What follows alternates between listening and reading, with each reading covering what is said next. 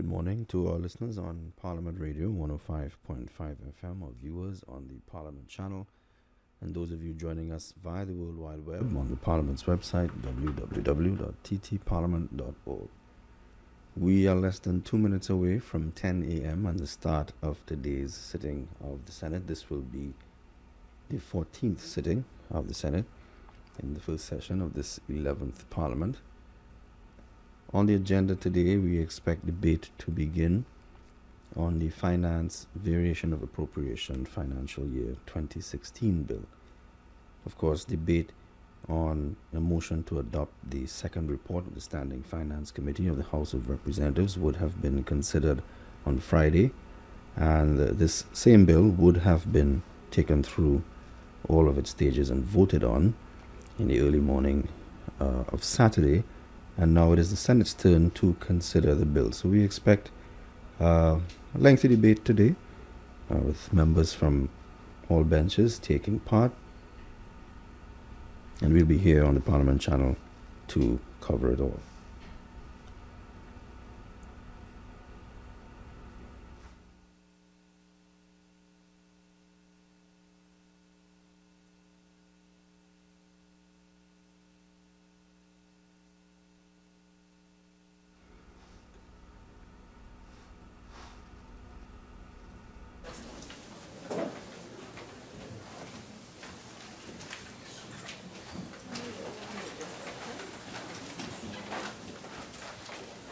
Honorable the President. We welcome you to the 14th sitting of the Senate in the first session of the 11th Parliament that takes place on Tuesday, April 12th, 2016.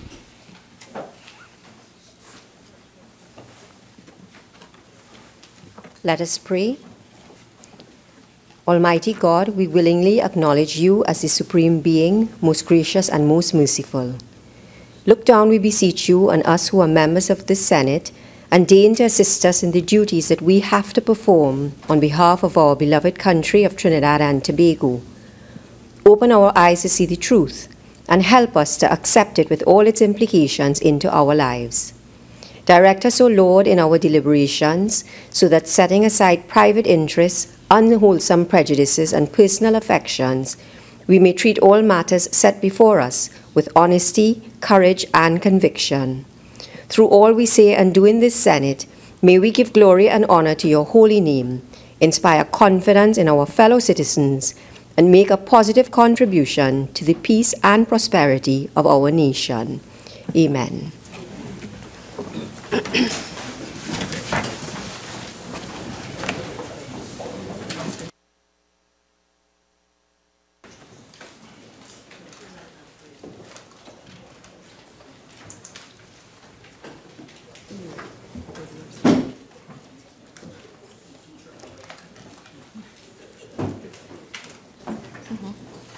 Announcements by the President. Honorable Senators, I have received the following correspondence from the Speaker of the House. Dear President of the Senate, change of membership, Joint Select Committee on Social Services and Public Administration. At a sitting held on Friday, April the 1st, 2016, the House of Representatives agreed to the following resolution. Resolved, that Mr. Esmond Ford be appointed to serve on the Joint Select Committee on Social Services and Public Administration in lieu of Mr. Terence Dialsing. Accordingly, I respectfully request you inform the Senate of this matter at the earliest convenience. Thank you. Respectfully, Bridget Mary Anisette George, Speaker. Bills brought from the House of Representatives, as listed on the supplemental order paper, the Finance Variation of Appropriation, Financial Year 2016, Bill 2016, in the name of the Minister of Finance. Minister of Finance. Madam President, in accordance with Standing Order 62(1)(b), I beg to move that the next stage of the bill be taken later in the proceedings. Honorable Senators, the question is that the next stage of the bill be taken later in the proceedings. Those in favor say aye. Aye. Those against say no. The ayes have it. Papers. Minister of Finance. Madam President, I have the honor to lay on the table the following papers as listed on the order paper in my name. The reports of the Auditor General of the Republic of Trinidad and Tobago on the financial statements of the Institute of Marine Affairs for the years ended September 30th, 2008 and 2009. The audited financial statements of the National Commission for Self-Help Limited for the financial year ended September 30th, 2014. The annual audited financial statements of the Sports Company of Trinidad and Tobago Limited for the financial years ended September 30th, 2014 and 2015. The annual audited financial statements of Evolving Technologies and Enterprise Development Company Limited, year ended September 30th, 2010. The annual report of the Trinidad and Tobago Securities and Exchange Commission for the year ended September 30th, 2015. Government business. Madam President, I have the honor to lay on the table the following papers as listed on the order paper and supplemental order paper in my name and in the names of the Minister of Community Development, Culture and the Arts, the Minister of Housing and Urban Development, and the Prime Minister. As follows. The administrative reports of the Princeton Regional Corporation for the periods 2011 to 2012 and 2012 to 2013, the annual administrative report of the Ministry of the Arts and Multiculturalism for the period October 1st, 2012 to September 30th, 2013, the Trinidad and Tobago Housing Development Corporation vesting amendment to the first schedule number 2 order 2016, and finally, the annual report and financial statements of the Children's Authority of Trinidad and Tobago for the year ending September 30th, 2015. Urgent questions? Senator Mark. To the Minister of Rural Development and Local Government, could the Minister state how much money is owed to employees and service providers attached to the Rural Development Company for the period January to March 2016, and how soon this will be paid? Madam President, through you, the Rural Development Company has been experiencing some cash flow problems since January. As a result, we have applied to the Ministry of Finance for a subvention on the recurrent expenditure, and the release should be available by the end of this week. Madam President, through you, the RDC earns its income from management fees for projects undertaken by government. Recently, by a cabinet decision, the Rural Development Company was appointed project managers for the Moruga fishing facility at an estimated cost of $200 million. The management fee of 5% will amount to $5 million, which will easily cover the operating expense for this year and probably for this first half of 2017. Specific answer to the question in terms of what are the outstanding monies owed to employees and service providers from January, February, and March. The total service provider, a mere $59,274. To the staff, $352,553. And directors, $202,500, making it a total of $614,327. All these payments will easily be made before the end of April.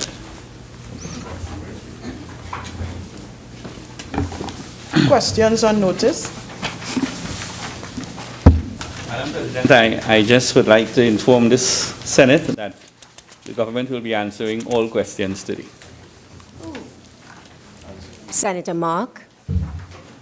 Question number 31 to the Minister of Energy and Energy Industries. Thank you, Madam President.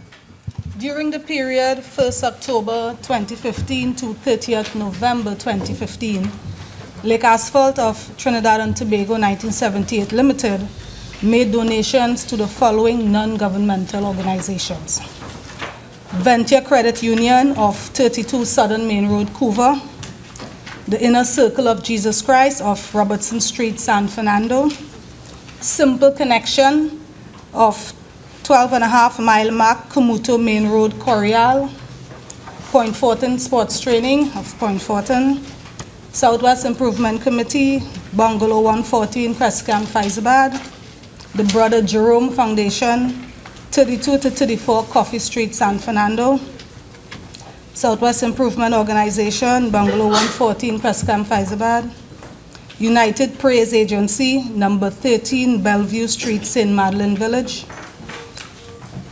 Birdland Sports and Cultural, Light Pole number 28, Newlands, LeBray, Ike Waldron, 32 Lotus Drive, Thompson Gardens, Palmyra, and Southwest Improvement Organization, Bungalow 114, Crescam, Faizabad. Thank you. Senator Mark. Question number 32 to the Minister of Energy and Energy Industries. Thank you, Madam President. No donations were granted by LABIDCO to non-governmental organizations in the period October 1st, 2015 to November 30th, 2015. Senator Mark. Question number 33 to the Minister of Energy and Energy Industries. Thank you. There were no donations by Trinidad Generation Unlimited in November 2015. In the month of October 2015, TGU made the following donations: to St. Augustine Anglican Church of New Jersey, LeBray, the LeBray Community Council of Point Door, LeBray, Holy Name Convent Secondary School of Capdeville, Point Fortin, the LeBray Youth Club of Point Door, LeBray, Vesini Secondary School, Vesini, LeBray, Friends of the Point Fortin Library, 2 Capdeville Main Road, Point Fortin, 7 Fitness Challenge of 78 Warden Road, Point Fortin, St. Michael's Spiritual Baptist Church, number 8 Pierre Road, LeBray, Laurencia Motors Early Childhood Center, 71 High Street, New Village, Point Fortin, the Outreach Underprivileged Children in the Community, number 12 Pouchet Street, San Fernando, LeBray Black Gold Seniors of Point Door, LeBray, and Anglican Church, New Jersey, LeBray. Thank you.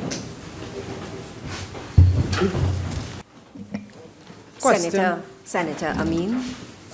Question number 48 to the Minister of Finance.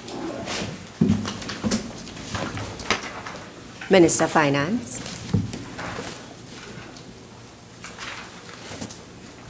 No.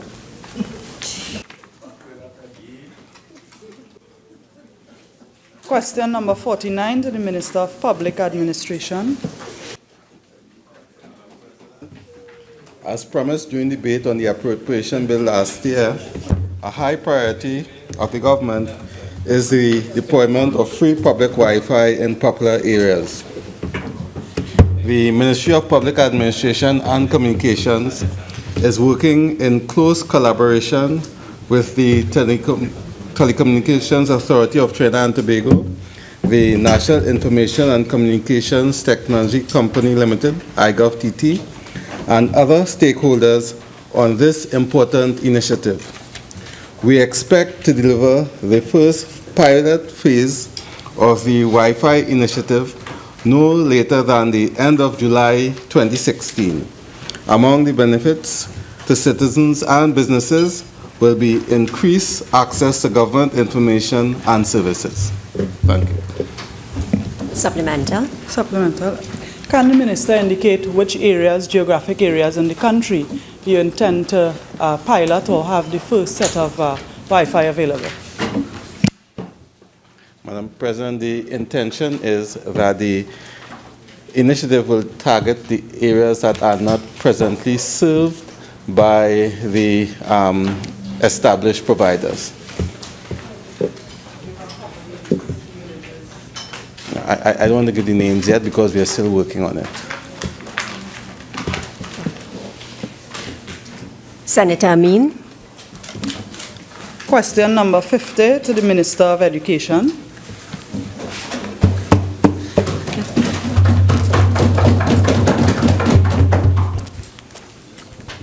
Madam President, the cut in budgetary allocation for the school dietary program is not expected to impact on the number of meals required by schools, nor the quality of the meals provided. The National Schools Dietary Services Limited, NSDSL, has adopted a number of measures early in this fiscal period to improve the efficiency of the school nutrition program, to ensure that both the quality and the number of meals required by schools are maintained. These measures include: 1, a reduction of wastage by ensuring that adjustments to the number of meals provided to schools are made in a timely manner, thereby ensuring that supply matches the number of meals required. Wastage in some schools was as high as 40%. 2, working with schools to reduce meals on days when it is anticipated that student attendance will be low. For example, during the week of Carnival, attendance drops to less than 50% and will also drop in May and June when Forms 5 and 6 students are writing CSEC and the CAPE examinations. Students doing these exams only attend school on the days that they have their examinations. 3, reduction of spending on all line items. In terms of the quantity of meals, quality of meals, standards have been set and are being monitored by NSDSL to ensure that each meal, whether breakfast or lunch, meets the prescribed recommendation quality and dietary allowance.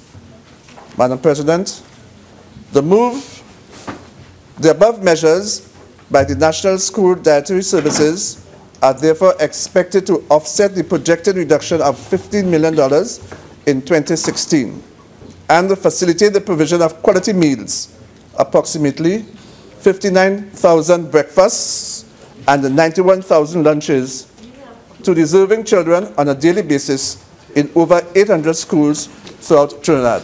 Thank you.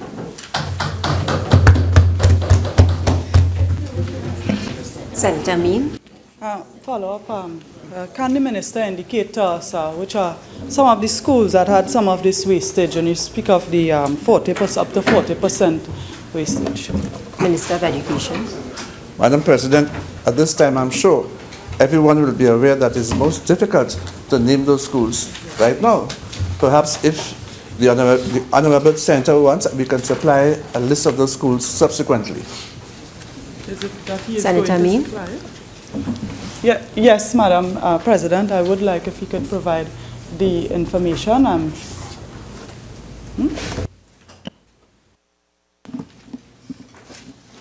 Public business, government business, bill second reading. Minister of Finance.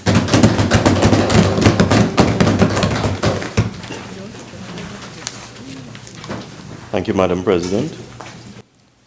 Madam President, the matter before the House today is an act to vary the appropriation of the sum, the issue of which was authorized by the Appropriation Financial Year 2016 Act 2015.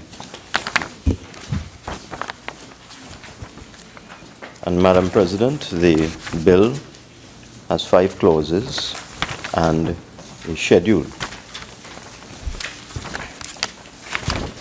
The essential matters are contained in the schedule. And if one goes to the schedule, one will see that certain heads of expenditure have been increased and certain heads of expenditure have been reduced. And if I can just quickly go through, the allocation to the Parliament has been increased by $16 million to provide for the continuation of funding of constituency offices for the payment of salaries to staff at these offices, and also for repairs and other expenses associated with the 41 constituency offices. That is head 05. Head 13, the sum of $122,661,129 has been transferred to the Office of the Prime Minister, ostensibly from the Ministry of Social Development and Family Services. And this is to make provision for the realignment of portfolios whereby the responsibility for child services and gender affairs was moved from the Ministry of Social Development to the Office of the Prime Minister. National security has been increased by a small amount of $40,000 to deal with an obligation to an organization. The Ministry of Labor and Small Enterprise Development has been increased by $374 million, and that is to cater for the transfer of the on-the-job training program from the Ministry of Education to the Ministry of Labor.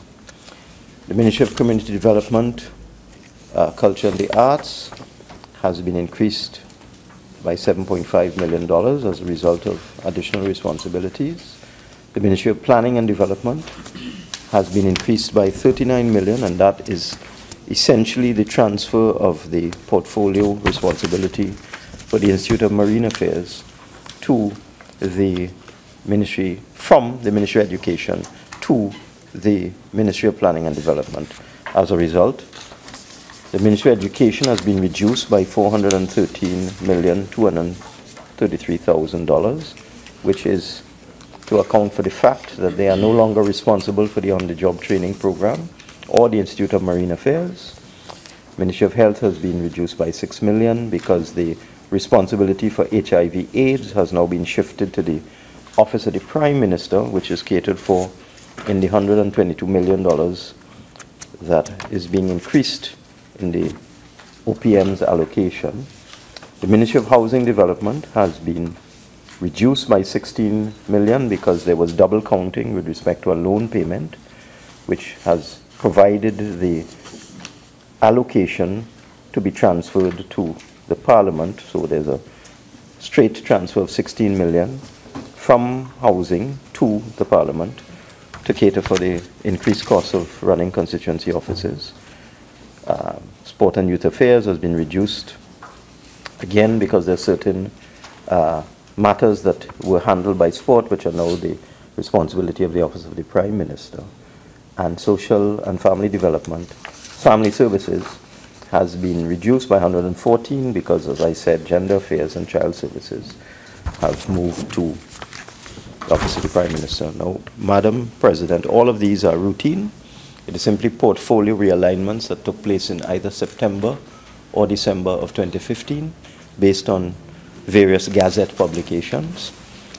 The only one that is not routine is the Office of the Parliament, where it has become necessary to supplement the Parliament's appropriation by $16 million to allow for the maintenance of the staff and the facilities at constituency offices to the end of fiscal 2016. However, having said all of that, as I indicated in the other place, it's all very well to speak about the movement of expenditure, but to speak about the movement of expenditure without looking at the revenue situation would mean that I would be speaking in a vacuum and that members opposite would not understand the situation that we are in. Because as, for example, we are transferring the entire original allocation of $374 million for the on-the-job training program from education to labor, but we may not spend the entire $374 million by the end of the year. In fact, all of these amounts are simply a movement of the original appropriation. Now, what we have done this year, which is typical, what most governments have done in the past, I dare say, all of them, is that rather than re-budget, for example, when the former government was faced with the beginning of the slide in oil prices, and the former Prime Minister had indicated that they needed to cut expenditure by about $7 billion. There was no re-budget, there was no new budget. There was simply an announcement that this would take place. And it is then managed by the Ministry of Finance in terms of conserving expenditure. So we're not doing a re-budget per se. We're simply today looking at the transfer of the original amounts, but it is a fact that there will be a reduction in expenditure so that all of these amounts may not be fully consumed by the end of the fiscal year. And what we have done, Madam President, to deal with that situation is we have managed to curtail expenditure. We plan to curtail expenditure by approximately $4 billion in this fiscal year, so that our original target for expenditure in fiscal 2016 was $63 billion. We are now targeting $59 billion. And if you do the maths, that is approximately 7% of the original budgetary allocation, the reduction. $4 billion is a little less than 7% of the original budgetary allocation of $63 billion. And, Madam Speaker, while having cut expenditure to $59 billion, we are also faced with a revenue shortfall. For the first 6 months of the year so far, we've been faced with a revenue shortfall of approximately $3 billion. And we predict that by the end of the year, we'll be facing a revenue shortfall of somewhere in the vicinity of $6 to $7 billion. So that, coupled with the reduction in expenditure from 63 to 59 billion, we're going to have to increase our planned borrowing or our planned funding from the Heritage Fund for this year, 2016. And let me explain how this works. There's a concept called above the line and below the line. It's a difficult concept to grasp in accounting terms, but current revenue, which is tax revenue, is placed above the line in the accounting sheet, and borrowing is placed below the line.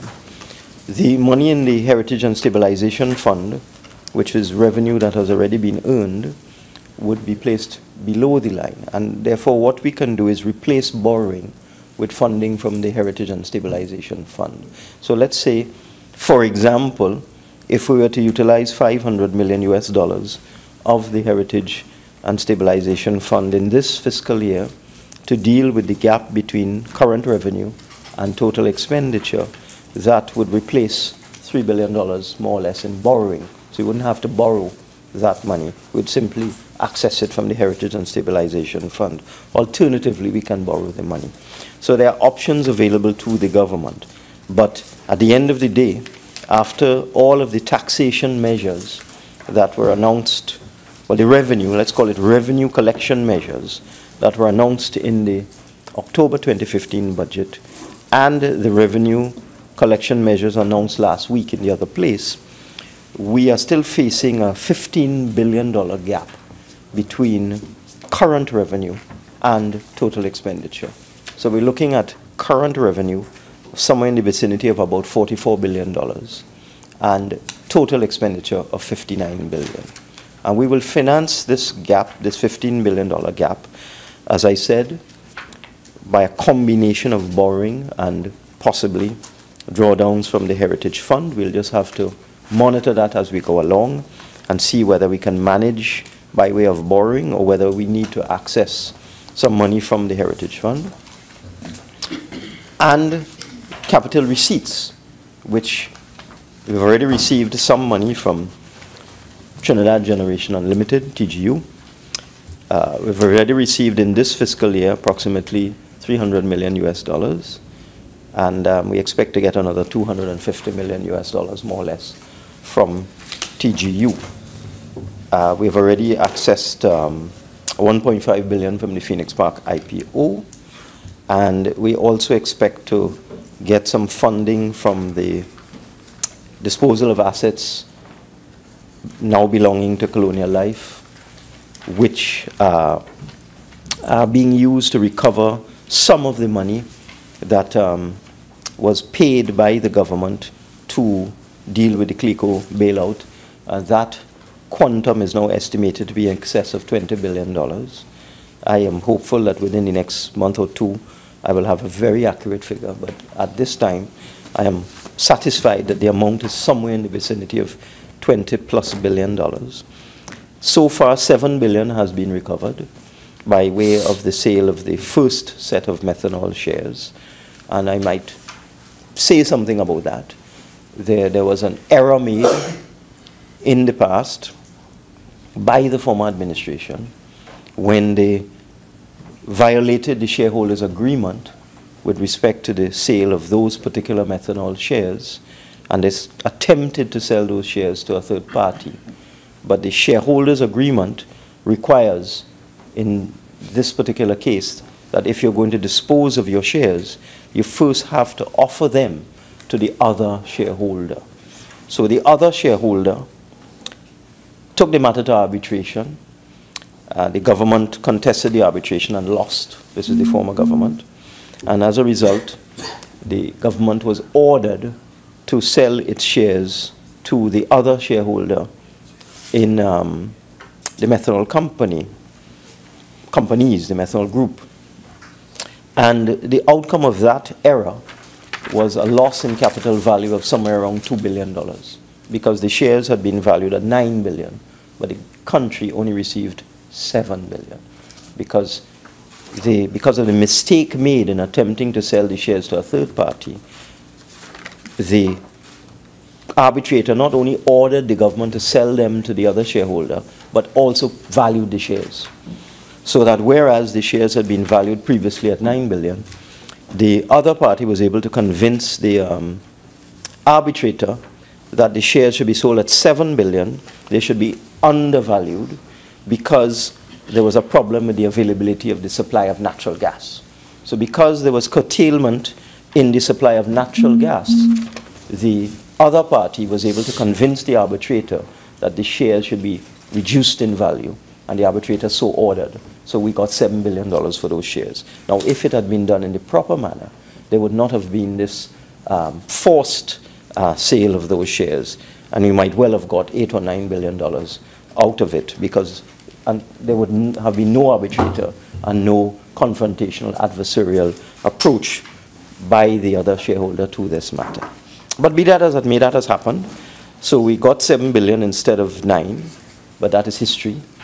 And now we are moving on to see whether we can recover other monies from the assets held by CLICO. CLICO has shares in another methanol company located in Oman, and these shares are valued at somewhere in the vicinity of $2 billion. There are some difference of opinion on what the value is, but again, my advice is that that is a similar situation where you have to offer the shares to the other shareholder, the third party, at the market valuation. You have to commission a valuation and then offer the shares to the third party at the market valuation, and they have 30 days to accept or reject, and then you can go out on the market and see if you can get a better price from another person.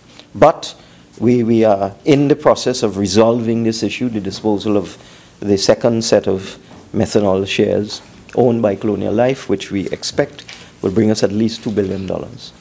Then you have the sale of the traditional portfolio of Colonial Life, which has been offered to a number of insurance companies and other entities. I believe at least 17 of them registered locally in Trinidad and Tobago. And then there are other assets associated with Colonial Life, so we expect to realize another $1 billion out of that. So this is how we're going to close that $15 billion gap. We have already received some revenue from asset sales and one-off extraordinary items of income, and then we are continuing with the orderly disposal of some of the assets owned by Colonial Life in accordance with a procedure that has been established by the central bank, which is the entity that took over the insurance company under Section 44 of the Insurance Act, when the central bank took control of Colonial Life, and there is now a plan to deal with the resolution of that matter. So that is how we are for this year. Current revenue of 44 billion, and we'll have to make up the shortfall of 15 billion using a combination of capital revenue and borrowings and or some money out of the Heritage and Stabilization Fund. Next year, there are still assets, and we'll also be receiving dividends from the National Gas Company.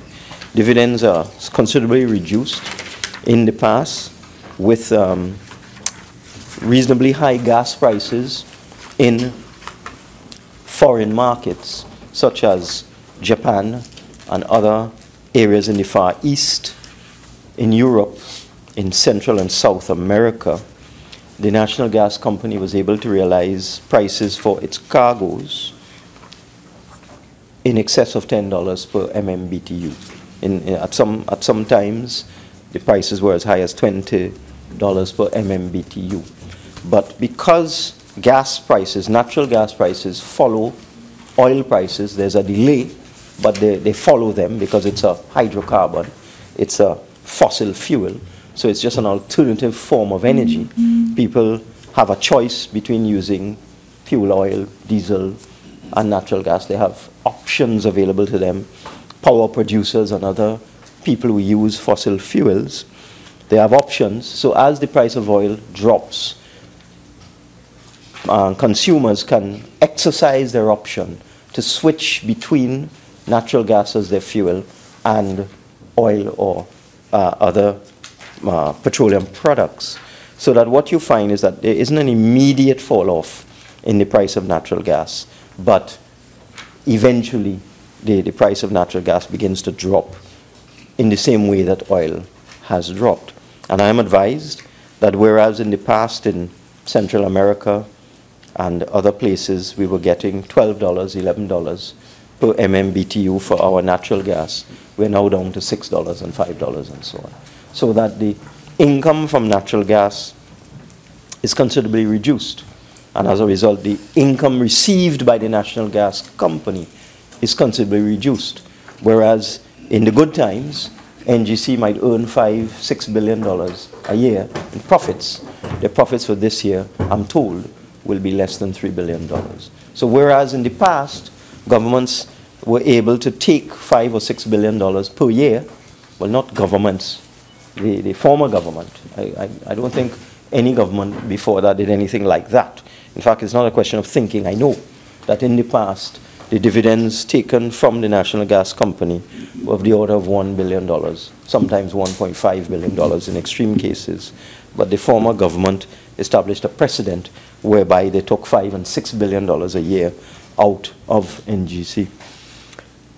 And they could do it because that was somewhere in the vicinity of the profits that NGC was making. Even though it wasn't prudent to do it, they had the ability to do it, so they seized the ability and took the money. In fact, it took about $13 or $14 billion out of NGC over a 3 or 4 year period. But the country can no longer do this because NGC is no longer earning that amount of money, and that NGC's cash reserves are severely depleted, having lost $13 or $14 billion of reserves over the last 5 years. But we still can get some dividends from the NGC, and we expect that next year, again, we will be able to get some dividends from the NGC. We will be able to continue to get some income from the disposal of the assets of colonial life.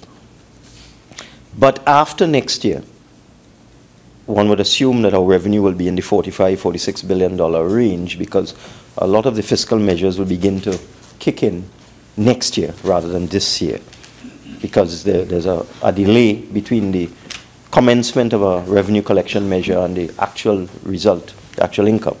But we expect by next year our enhanced revenue collection measures will start to kick in, and we may get $46 billion in revenue next year, despite the fact that oil may remain at $40 or $45.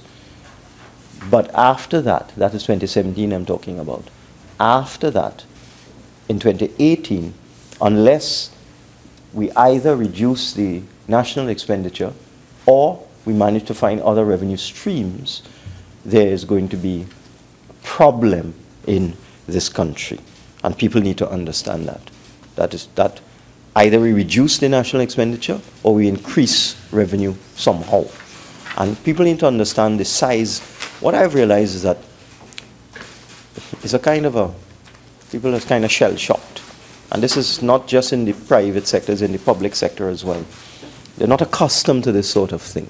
They're not accustomed to a situation where your expenditure is $15 to $20 billion more than your revenue. They're just not accustomed to it.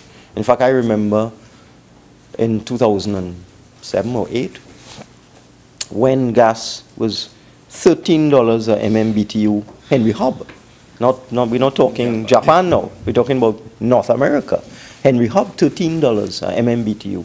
I remember in that particular year, it was either 2007 or 2006 or 8, it's in that era, that the government had a surplus. You know, we've had, since 2009, we've had deficits. But believe it or not, there was a $12 billion surplus, $12 billion surplus in that particular year. And that was because of the astronomical prices being earned for natural gas in particular. So when you had a Henry Hub price of $13, I mean, the country was making billions and billions of dollars from the Atlantic LNG plant, from the petrochemical companies, because petrochemical products, their prices follow the price of natural gas. And the profits, the way these things are done, the profits that are derived or that accrue to the government, the money that accrues to the government, is based on the price of the end product. So as the price of the end product of methanol, urea, ammonia goes up, the price of natural gas goes up. That is the price that they pay for natural gas from Trinidad and Tobago, and the income to the country goes up. So you had a situation where petrochemical prices were very high, natural gas price very high, oil price very high. In those days it was $145. So we had a situation where actually had a huge budget surplus. We couldn't spend the money. In fact, the economy was overheating. That was one of the complaints back in the 2007 period, that the government was spending too much. The economy was overheating. There was tremendous inflation. Inflation had crossed 10%, and that we just couldn't spend the amount of money available at the time. Now, it's the exact opposite. You move from a situation where you had a surplus of $12 billion now to an unfinanced gap of $15 billion. But the population has not yet become accustomed to this. They're not accustomed to it. It's a shock. Even in the public service, the cash balances in the central bank only went into overdraft in 2013. For the first time ever in the history of Trinidad and Tobago, except perhaps way back in 1972 or something like that, just before you had the Yom Kippur War in 1973, and then the price of oil just skyrocketed in 1973. But back in 71, I haven't gone that far back. There may have been a situation where the cash balances were in overdraft. But in the modern era, the cash balances only went into overdraft in 2013. So you had a situation where public servants would be releasing funds assuming that the full overdraft of $9 billion was available. Because the way the overdraft is organized, it is used to make temporary advances in months where you may not expect to get a lot of revenue.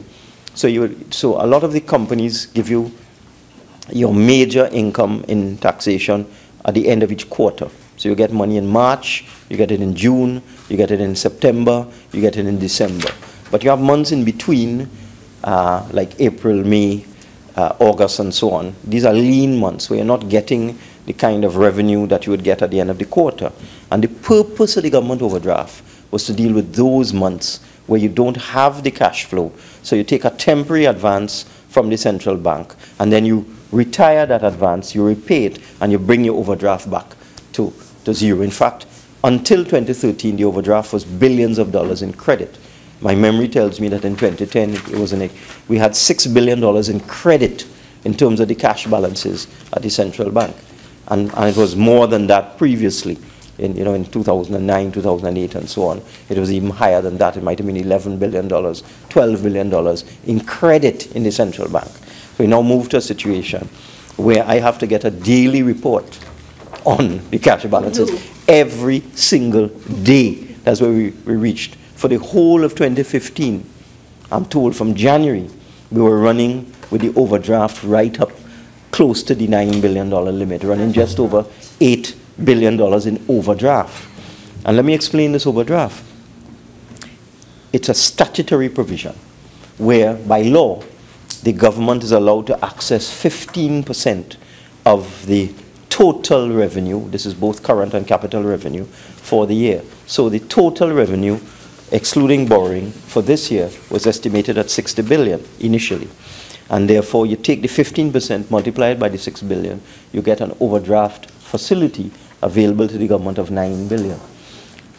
And that was also available to the government in 2015 because the revenue again was estimated to be in that area, $60 billion. But for the whole of 2015, from January coming up, the overdraft was up in the $7 billion, $8 billion situation, coming right down to September when you had the change of government. And the public servants are not yet accustomed. I think they're accustomed now. I was told in the last 3 months they're now beginning to check it as well on a daily basis. So they would release funds based on the appropriation. So you have an appropriation of $63 billion, and each ministry and department would get an allocation under a particular head. Let's use the OJT one that we're looking at today of $374 million. So that in the past, the public servants would just release funds in accordance with the appropriation. They wouldn't look at the cash balance. But now they have to, every single day. In fact, I had a discussion last night with my officers in the ministry about a particular allocation that a very large sum of about $600 million that we now have to do it in tranches, whereas in the past you would just allocate $600 million. This is Tobago, by the way. Whereas in the past, Tobago usually gets its money on a quarterly basis, and they would get about $600–700 million a quarter. You now have to give them on a monthly basis. It's as bad as that, because the cash balance is right up on the limit. And in fact, I had to tell my officer, just call them and explain to them what's going on, because the whole country still has to get sensitized to what's happening in Trinidad and Tobago. And it is because of things like this that we have to look at ways and means of raising revenue. And this is why, or saving money. Is either you raise revenue or you save money. And this is why we have chosen to look at removing the fuel subsidy. Now, the fuel subsidy for this year, at the original budget estimate for oil of $45, with some arrears coming forward from last year, was somewhere in the vicinity of $1.7 billion. Now, that's down from a high of $6 billion in the good times. When oil was $100, $110, the subsidy on fuel was $6 billion. I think it's necessary to explain how this subsidy works. What happens is we import expensive oil from other countries because our refinery is designed to refine about 150,000 barrels, Mr. Senator Khan. But we only produce about 72,000 barrels of oil in Trinidad and Tobago. So in order to make up the other 70,000, we import oil. So Trinidad and Tobago imports expensive oil, refines it in an expensive refinery, which itself has cost this country a lot of money over the last 10, 15 years to upgrade, and then sells it at a loss to the consumer. That's how the fuel subsidy works. So you import expensive oil, you expense yourself refining it, and then you sell it back to the Trinidad and Tobago population at a loss. That is what we've been doing. Now, it is a decision made by all previous governments that this is how you can deal with surplus revenues, because in order to do that, you have to have surplus revenues. You can only subsidize something if you have money to get from somewhere to subsidize it. But we're now in a situation where we just don't have. We have a $15 billion gap instead of a $12 billion surplus. So that we have taken a decision that we need to start phasing out the fuel subsidy. Otherwise, the money that we spend on the fuel subsidy, we'll have to take that money from somewhere else. So you'll have to take it from health, you'll have to take it from education, and spend it on the fuel subsidy. So these are choices that we as a country we need to make. We need to understand them. It's very easy to talk about the increase in price of fuel. You could make noise about that. I'm talking about honorable members on the front bench now.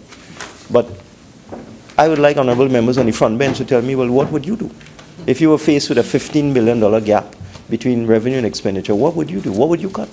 Would you cut education? Would you cut health? Well, we cut that.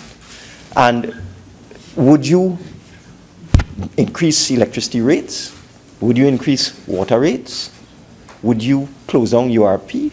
Would you stop CPEP? Would you eliminate GATE? Because these are all the options available to the country. We're missing $15 billion. What are we going to do? We're going to borrow the whole 15? We could do that. And then send our debt service ratio sky high, affect our credit rating, increase the interest rate at which the government has to borrow, maybe even reduce our credit rating to junk bond status. We could do that. Other countries do that, There are countries in the world that have decided, all right, the way they will deal with a financing gap is they go borrow and send their debt to GDP ratio somewhere up to 150%. I mean, there are islands in the Caribbean like this, that have, Jamaica is a case in point, they have their debt, St. Kitts and so on, Grenada, their debt to GDP ratio is upwards of 100%. We could do that. And then, as I said, it will send our credit rating down to junk bond status, and then when we go to borrow, instead of paying 4% and 5% and 3%, which is what the government pays now to access loan financing, we'll be paying 13% and 15% and so on. We could do that. That is what Greece did. Greece did that, and then look what happened to Greece. So that's an option available to us which this government will not exercise. We will not exercise that option and engage in indiscriminate borrowing. We'll be very prudent with our debt management. We could let electricity rates rise to an unsubsidized level. We could do that.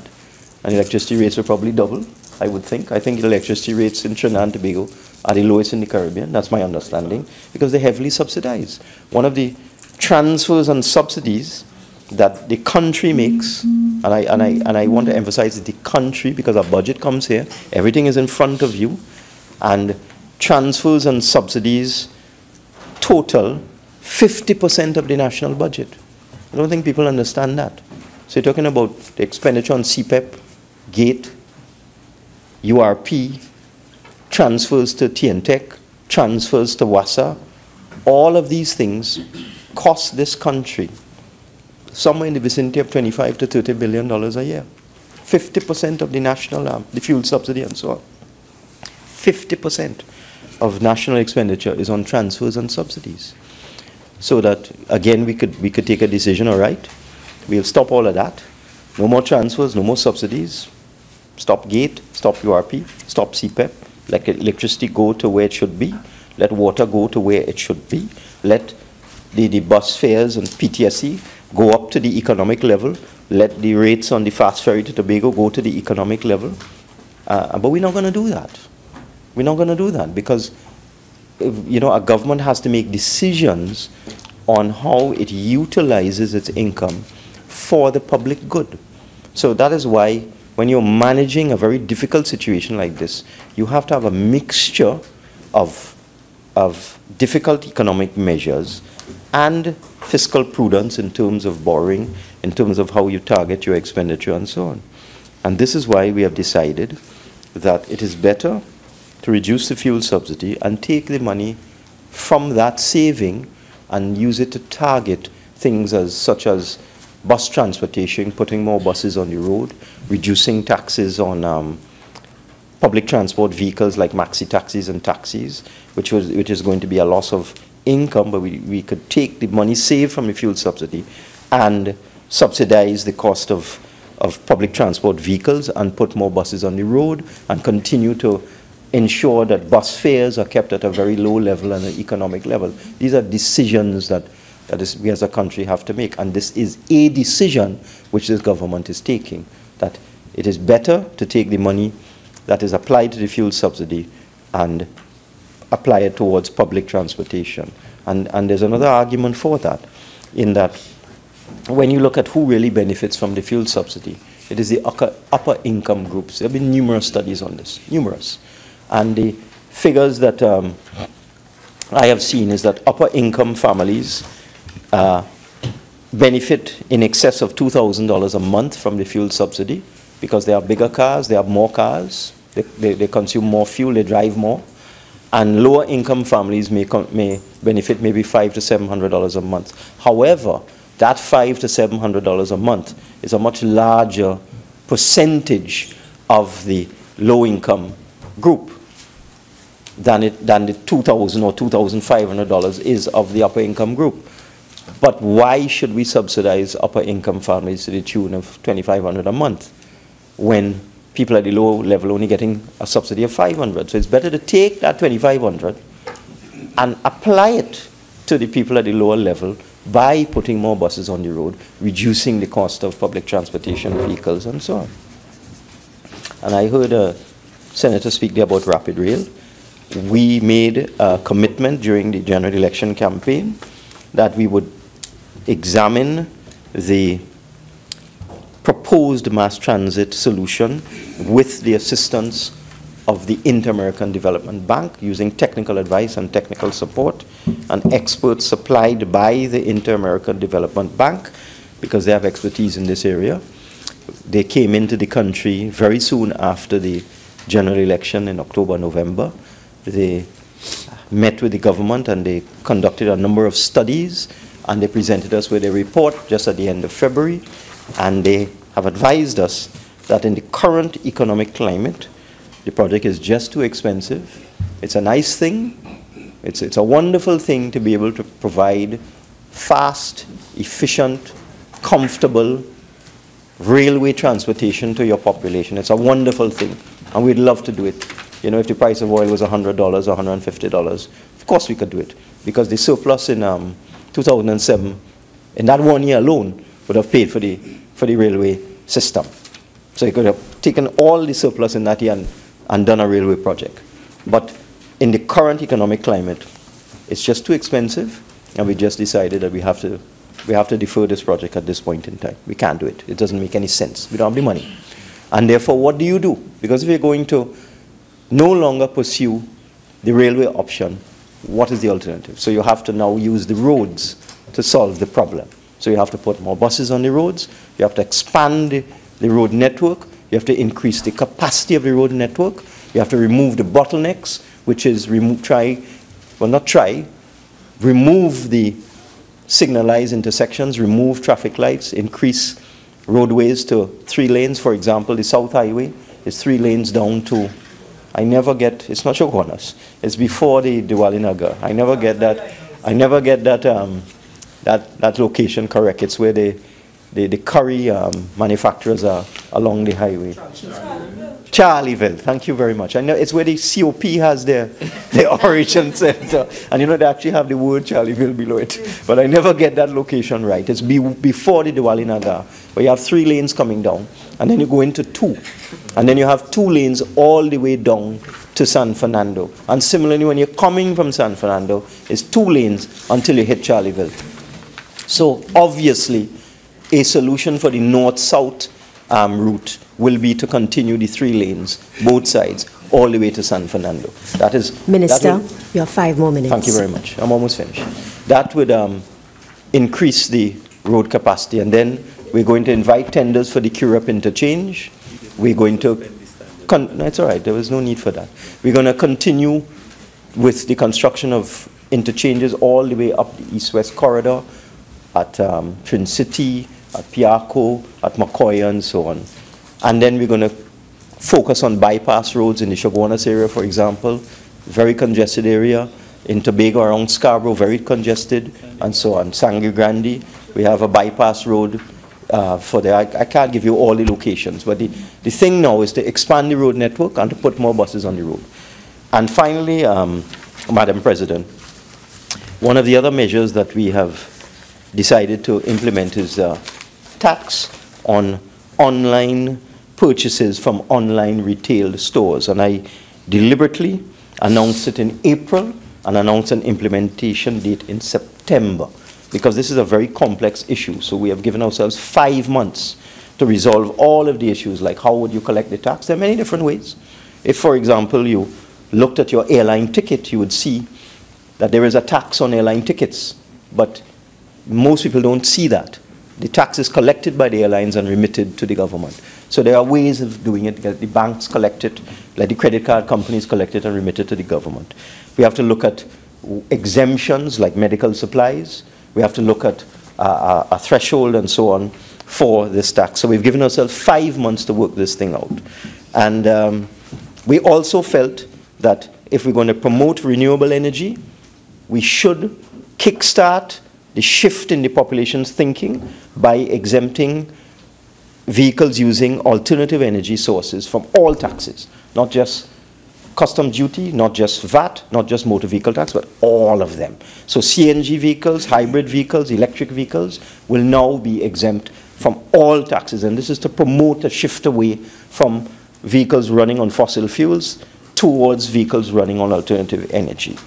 And we're going to push very hard into the renewable energy system to try and move our population towards using solar energy, towards using wind energy and so on. And we also felt that to spread the burden of adjustment across the board, that it was necessary to impose high taxes on what we call luxury vehicles, which are vehicles exceeding a cubic capacity of 1999 cc. And let me say that there are other types of luxury vehicles, like vehicles that are turbocharged, that may have a cubic capacity of 1999 cc's.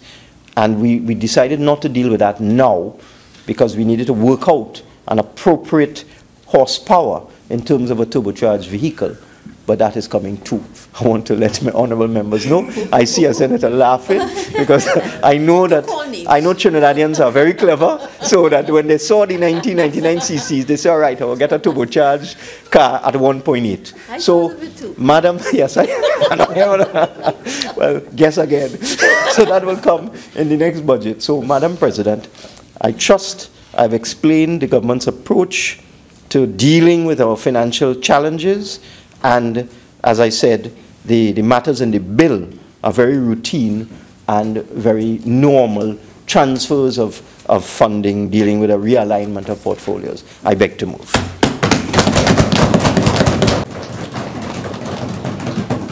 Honourable Senators, I shall now propose the question for debate.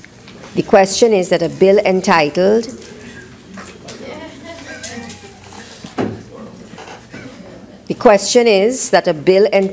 An Act to Vary the Appropriation of the Sum, the issue of which was authorized by the Appropriation Financial Year 2016 Act 2015, be now read a second time. Thank you. Thank you very much. Madam President, no one can argue that Trinidad and Tobago is in a very difficult place, and that we require to take certain measures and certain actions in an effort to stabilize, renew, revive, and to take the economy forward. I will deal with what I consider to be some distortions issued from the lips of the minister a little later on in my presentation.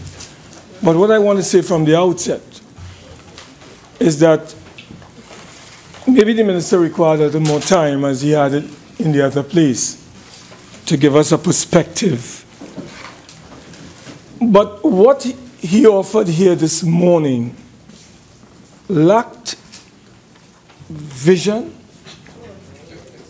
lacks direction, and there's an absence of an economic strategy Madam President, in this presentation as it relates to how are we going to take Trinidad and Tobago through some well-defined roadmap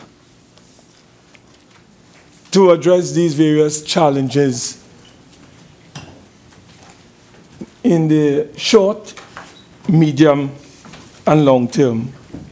Of course, the minister in his opening talked about the matter of the variation of appropriation and said that he required a little more discussion to tell us, to inform us, that without revenues, these expenditures are not going to mean anything to anybody. And while he did provide us with some revenue-raising measures late in the presentation, we didn't get from the Honorable Minister a sense of the revenues that would be derived from the various measures announced. For example, the subsidy reduction of some 15% on both super and diesel. We didn't get a sense from the minister exactly what amount of revenues would be realized by the government as a result of this particular measure, and how this ties in to this transfer of almost $600 million. But I want to advise you, Madam President, that it was Thomas Jefferson, I think he was the 3rd President of the United States, who said that the care of human life and happiness and not their destruction is the first and only object of good government.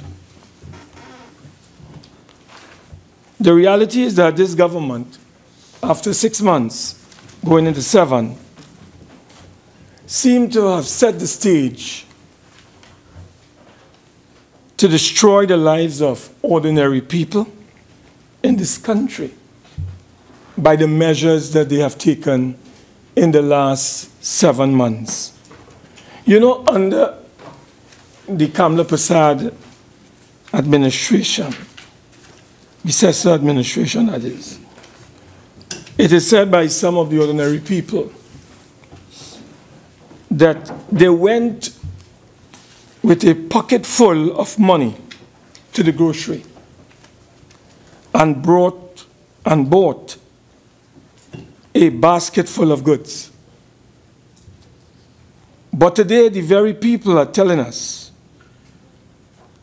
that they have to go literally to the grocery with a basket full of money, and they are taking home a pocket full of goods. This is what has happened under this administration.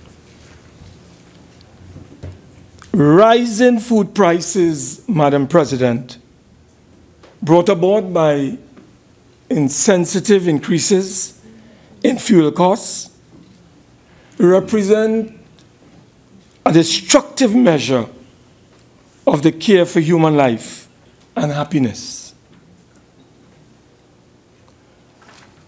The minister in his presentation failed to assimilate or failed to provide a vision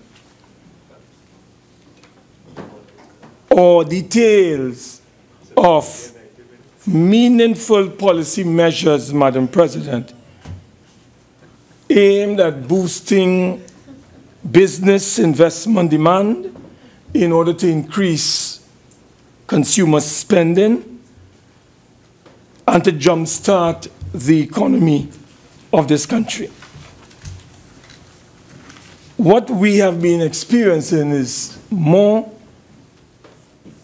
increases in taxes during an economic downturn, and which is going to contribute to an overall reduction in aggregate demand, and which we believe is going to worsen the economic scenario. I didn't say so. You just only have to read the central bank latest economic bulletin, and they have forecasted where this economy is heading under this administration. It is as if Crapo smoked the poor people's pipe in this country, given this administration's approach to development. Madam President, what we are conscious of is that over the last 6 months, this administration has done little to promote employment. More jobs have been lost in this country, Madam President, than have been created by this administration. Productivity has been reduced. Inflation has increased. Headline inflation in particular, according to the central bank, now stands at 9.4%, Madam President. Over 10,000 workers have lost their jobs, according to rough estimates issued in this country. And in fact, I think it was Professor Carl Theodore who predicted that we could end up with close to 15% unemployment during this recessionary period, Madam President.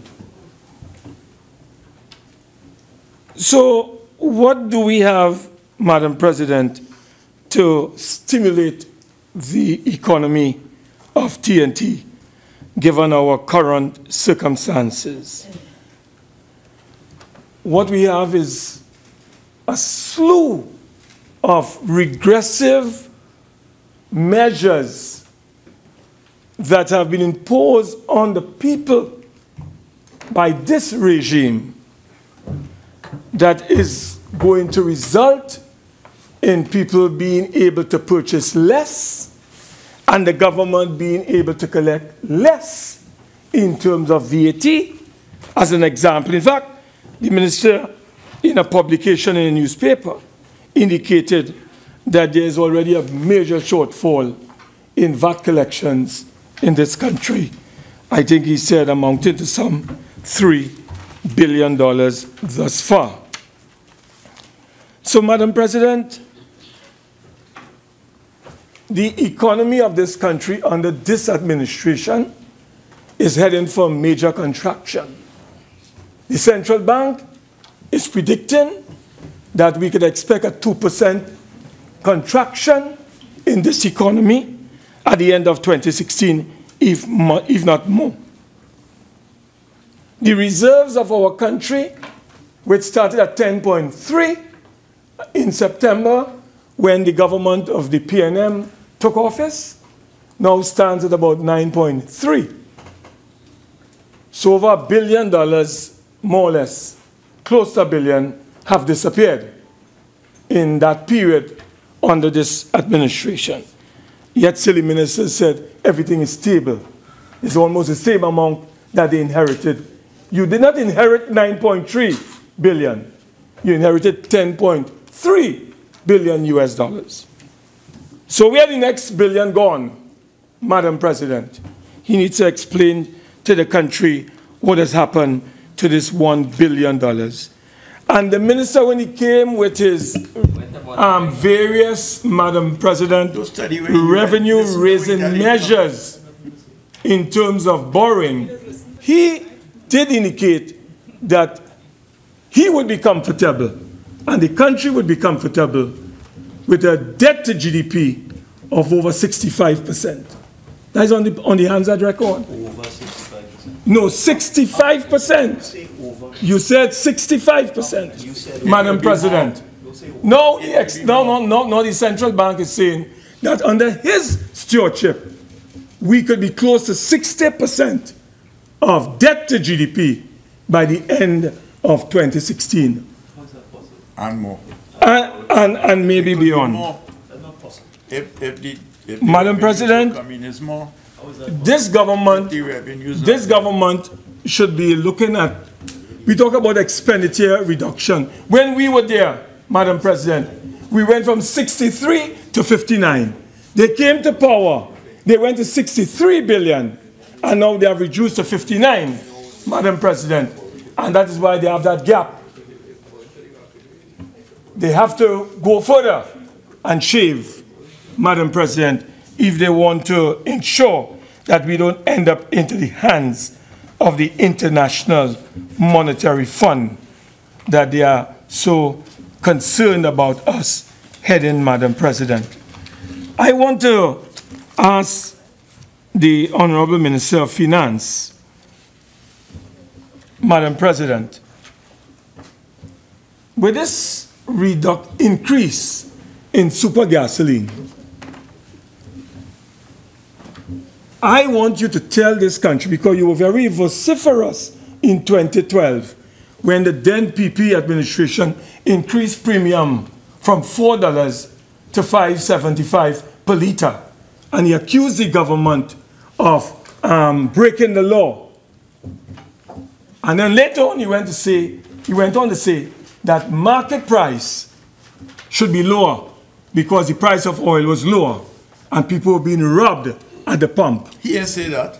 Madam President, I want him to explain to this country why the price of super gasoline at a price of $40 US per barrel of oil is being sold at $3.61. That $3.58, Madam President, I'm corrected. Why are you charging people $3.58 at the pump when you yourself admitted that at a price of $45 a barrel, unsubsidized, a liter of super gasoline should be $3.61? The price of a barrel of oil is $40 traded, yet still you are charging people at the pump $3.58 per liter. Why are you robbing the people at the pump? You must explain to the country why you are charging people that price. And Madam President, not only that, Madam President, premium gas is now $5.75 per liter. Madam President, you know what is going on right now? At $40 per barrel of oil, we have calculated 41, whatever. Madam President, at the price of $40, $41 at the pump, why are we charging $5.75, Madam President, when it ought to be at least about $3.75? So you are robbing people almost $2 at the pump. I want to get some clarification, Madam President, on this matter. Why is the Minister of Finance charging the ordinary people who use premium gasoline well, rich people, poor people, middle-class people? Why are you charging rich people, middle-class people $5.75 when it's supposed to be $3.75? $2 difference. I want the minister to explain that to the country. Why? Because you were the big advocate, talking about illegality, talking about people charging more than they ought to pay. Now you are in charge and you are doing the very same thing that you accused the previous administration of doing. What hypocrisy we have in the Minister of Finance, Madam President. And Madam President, I'll talk about this matter about the rich benefiting more than the poor on this fuel subsidy, using his own examples to debunk the argument that he has been advancing to this country. But Madam President, before I go there, I want to let you know that this so-called mid-year review, Madam President, really shows up the minister and his failures. On the one hand, what is being presented to us is that the 2016 budget presented one set of realities, or gave one picture, and the economic reality revealed something else. So that is why he has come back here in the month of April to do what he calls a review of what he did. But, you know, for 6 months, he held no consultations with the trade unions. No consultations with the trade union. No discussions with stakeholders. But he promised, Madam President, that he would hold consultations before the midterm review. But Faitong, Jetam, and Natuk, representing the organized working people of this country, had no inputs into the midterm review or the mid-year review. Why? Why he didn't consult with these organizations to the point that they have to call for deferral, and then you dismiss them and say, well, look, later for you. We can't defer anything now. We have to move to increase the price of fuel quickly. And we don't want to discuss that with you, Madam President. Madam President, we all have to acknowledge, even though they are afraid to say it, that the country is in a recession. And we are seeing all the signs of a recession. Falling demand, rising unemployment, Madam President, social displacement, Madam President, declining growth. But to help us navigate these turbulent times, the country needs experienced, competent, and capable government.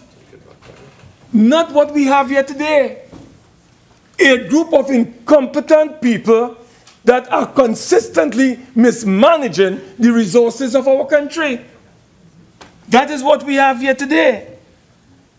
Madam President, this is what is required. Experienced, competent, and capable individual. But this government, as you know, is lacking in that department. Madam President, what is clear is that we must acknowledge that there are challenging times facing Trinidad and Tobago today. The minister seems to be very short-term in his focus. But in these times, Madam President, the country wants the government to come up with a long-term, medium-term plan, a roadmap to take us forward, to give us comfort, to give us confidence. Business confidence is very low in the country. Consumer confidence is also low in this country. I want to remind you, Madam President, that a budget is not an exercise in arithmetic. It is not only juggling the numbers and just seeking to balance the books. It is more than juggling with the numbers, Madam President. The role of the government, of any government, Madam President, is to facilitate economic development. It is to promote a healthy and safe environment. Madam President, it is to deliver effectively and efficiently public goods and services. The budget that we are reviewing is a tool of the government expressed as a plan which tells the nation how they are going to achieve objectives, Madam President. What are the objectives, Madam President, behind these various measures that the minister announced to the country and to this parliament recently? Is it merely to balance revenue with expenditure, Madam President? Is that the objective? Or is there some other meaningful and relevant objectives, Madam President, such as economic growth, full employment or moving towards full employment, a safe environment, a higher standard of living, a reduction or lowering in the cost of living. These certainly, Madam President, cannot be the objectives of the Minister of Finance, because we are seeing all of these things in reverse gear in Trinidad and Tobago today. Why, the people are asking, is the Minister of Finance punishing the poor? Why is the Minister of Finance punishing and attacking the vulnerable in this country? Why is the Minister of Finance, Madam President, seeking to come to this Parliament to give the impression that he is seeking to bring about an equitable adjustment of the process given the crisis that we are faced with? But where is the evidence? Where is the manifestation, Madam President, of this development in our country? Where is the minister seeking to bring about an equitable adjustment in the burdens, Madam President? What we are seeing is that the economic measures being promoted by the government are designed to provide the rich with a safer haven, and the poor and the vulnerable, Madam President, are exposed more and more by this government. Madam President, I want to indicate that the Minister of Finance, for example, indicates that the rich benefit disproportionately from the fuel subsidy. The minister is quoted as saying that the average benefit of the subsidy to low-income households could be in the region of $500 per month, while the benefit to the upper-income household exceeds $2,000 per month. Madam President, assuming that the low-income household averages at $5,000 per month in terms of income, and the income of the rich individual that he speaks about is about $40,000 a month, Madam President. With the removal of the fuel subsidy, the cost of the low-income household is 10% of his salary, Madam President, while the cost to the higher income earner is about 5%. So, you know, sometimes you get the impression when the minister is speaking, he leaves out these very critical elements and goes on a frolic of his own in order to promote his own agenda, to give the impression to the country that the reason why he's removing the subsidy is because it benefits the rich more than the poor. That is what he's about, Madam President. That is what. So this is a very deceptive argument that he and his colleagues and so on are promoting to give to the impression, Madam President, that the poor, you know, do not really benefit from this whole exercise. I think somebody reminded them recently of Engel's law, that the poor spends more than 50% on food. That's right. You don't know about Engel's law? Well, this is Engel's law at work again. Yeah, no idea. Right? No idea. So what this government under this administration has been doing since it came to power, they have been shifting the country from what is called a progressive system of taxation, which is more direct and more equitable. And they have introduced a more regressive, indirect system of taxation in this country, which is bleeding and brutalizing the poor, the vulnerable, and the working people of this country, Madam President. That is what they have been doing.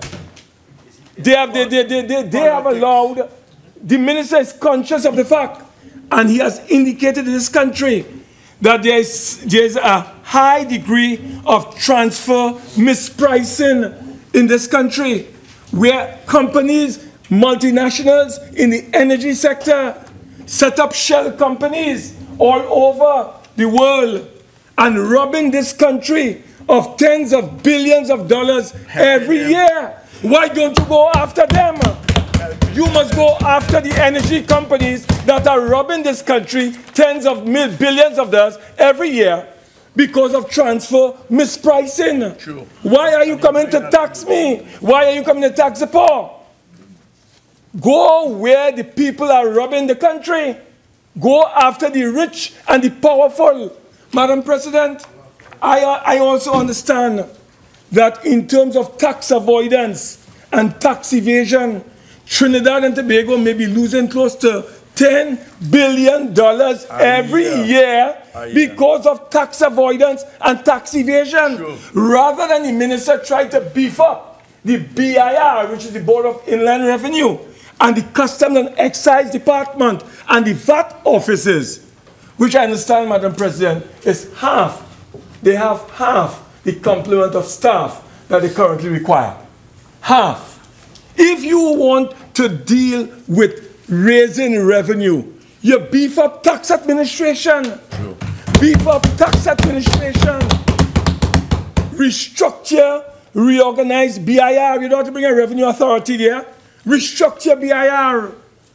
Bring the professionals on board and deal with these tax dodgers and tax evaders, Madam President, that are robbing our country. But you're coming at us. You're coming at the ordinary people who have no choice. Who have no choice. Because we are captives. We are easily captives, Madam President. So you have the multinational corporations, local conglomerates, part of it I understand.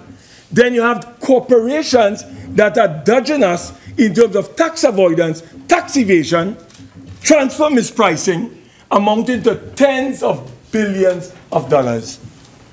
Go and look for the revenue where you're supposed to find it. That is what you're supposed to do. But the Minister of Finance is not dealing with that. What he's doing is crucifying the poor. The poor. Yes. He's crucifying the poor and the vulnerable and the working people. Senator Mark. Madam President. Can you address your remarks to me? And could you just be a little more moderate in your language? Moderate me? Yes. Oh, Madam President, let me tell you something. No. Don't tell me. No. Senator Mark, you and I are not having a conversation. Please address me, and I am... Okay. Sorry, yes. I apologize. Yes. No, I understand. Yes. I apologize. Madam President, I want to tell you... Your voice is now overpowering, Senator Marks. Madam President, I want to let you know that when I speak in this parliament, have a seat. Senator Mean, do you have an issue with my asking Senator Mark something? Thank you. When I speak in this honorable parliament, this honorable Senate, I speak on behalf of over 350,000 ordinary people and their families in this country. And Madam President, I want to tell you that people are angry. People are angry. People are frustrated. And I want to warn this government, if they continue to go along the path that they are going, pressurizing the poor, hurting the poor, robbing the poor, there will be social instability and upheaval in this country. Madam President, you cannot be taking advantage of poor people in the way that they have been doing it and expect to get away scot-free. You refuse to consult the trade unions on measures that you are introducing that will oppress their workers, and then tell the workers and so on that give you a chance, you have no time. But you have time to deal with your business colleagues. But you don't have time for the ordinary people. The people are hurting, Madam President.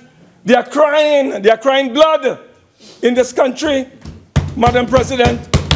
And when they meet me, they tell me about it.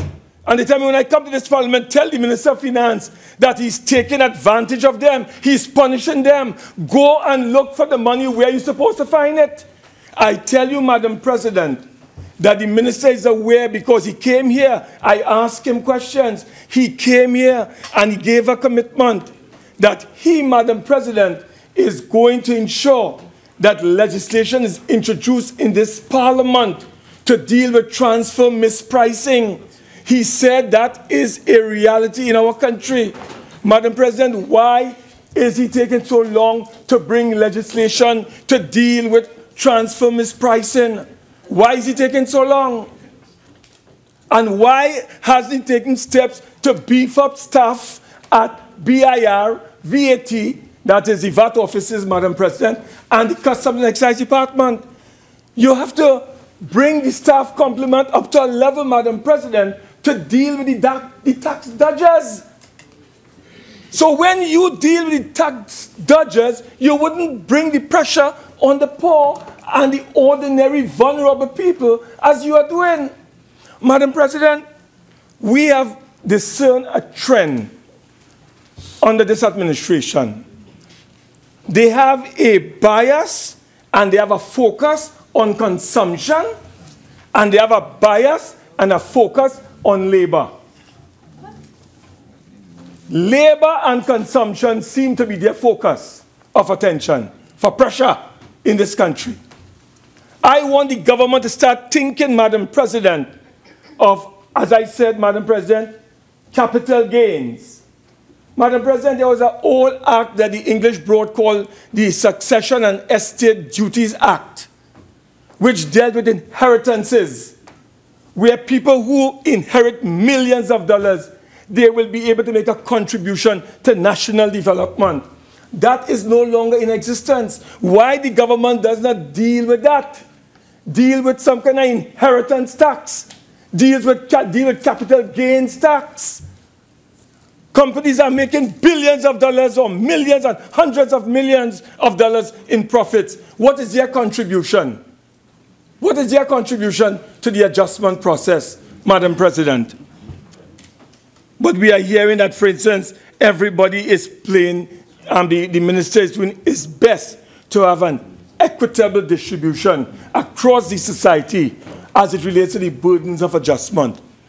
The burdens of adjustment is being weighed heavily on the shoulders of those least able to carry the burden. That is the point I'm making. And you cannot continue that way.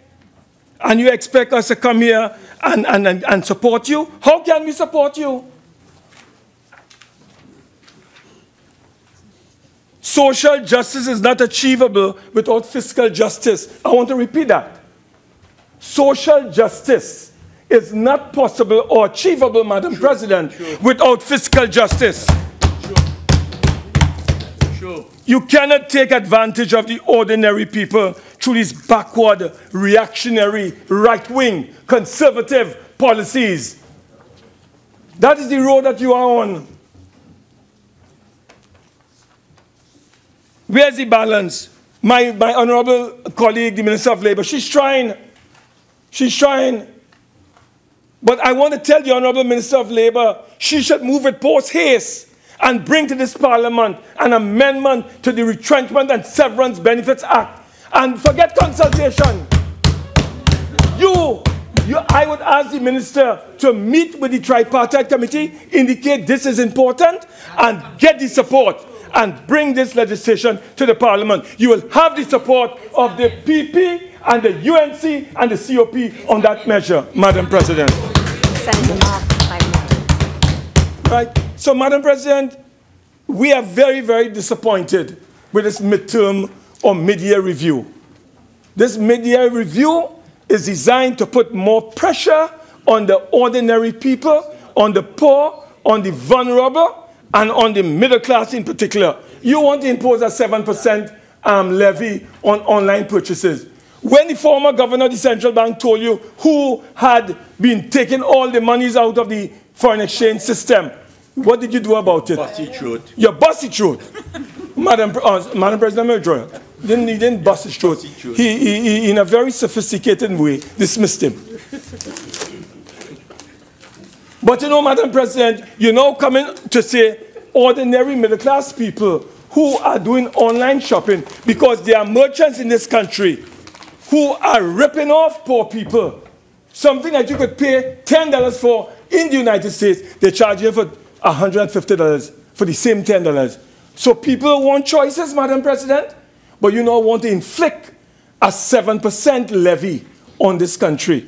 Madam President, I want to ask the Minister of Trade, what is the Minister of Trade doing about the current account? I saw in the Central Bank Bulletin where they are predicting at the end of 2016, fiscal 2016, there's going to be a minus 2.5 on our current account. It means that we are importing more than we are exporting. What is the Minister of Trade doing in terms of our trade policies to get more goods out there so we can earn more foreign exchange? What is the Honorable Minister doing? I want to tell you, Madam President, the current account gives you a reflection of the economic health of a country. It is the balance of trade. And if you have a deficit emerging over and over, Madam President, you are going to be in trouble. So the Minister of Trade, instead of crying, should be standing up and doing what she's supposed to do in the interest of the people of this country. Madam President, I want to warn the Honorable Minister of Finance. You see, savings, the Heritage and Stabilization Fund, we want to serve warning on him and his government that we will mobilize the country. We will mobilize the country if you dip into the Heritage and Stabilization Fund. If you go and put your hands into the people's savings to deal with recurrent expenditure, we will mobilize the country against you. I think that we will need to have a general elections long before 5 years if you continue how we are going. Madam President, if they continue how they are going, we will have to call through mass mobilization and organized action against this government a general elections in this country so that the people could take them out. This government fooled the country, mama guide the people. And Madam President, in closing, let me tell you something. The biggest con job ever perpetrated against the population of this country was by the PNM when they told the country they're going to reduce VAT from 15% to 12.5%. And they never told the country they were going to widen the base for these goods and services. Had they told the country that, Madam President, they would have never been elected by the people. So they pull a con job on the people of this country. Madam President, we are here. We represent hope for the people of this country. True. We are the alternative government. True. And we will not stand idly by and allow this government to undermine the rights and the freedoms and the democracy of this country and the people. If they want confrontation, if they want collision, they will get confrontation, they will get collision, because we will not stand idly by and allow this government to undermine our democracy and our freedom and the people of this country, Madam President. They are not operating in the interest of the people, they are not consulting with the people, and they are doing things as they please. They don't care. And those who can't hear will feel the weight of the people at the appropriate time. I thank you very much, Madam President. Senator Small. Thank you very much, Madam President, for giving me the opportunity to join.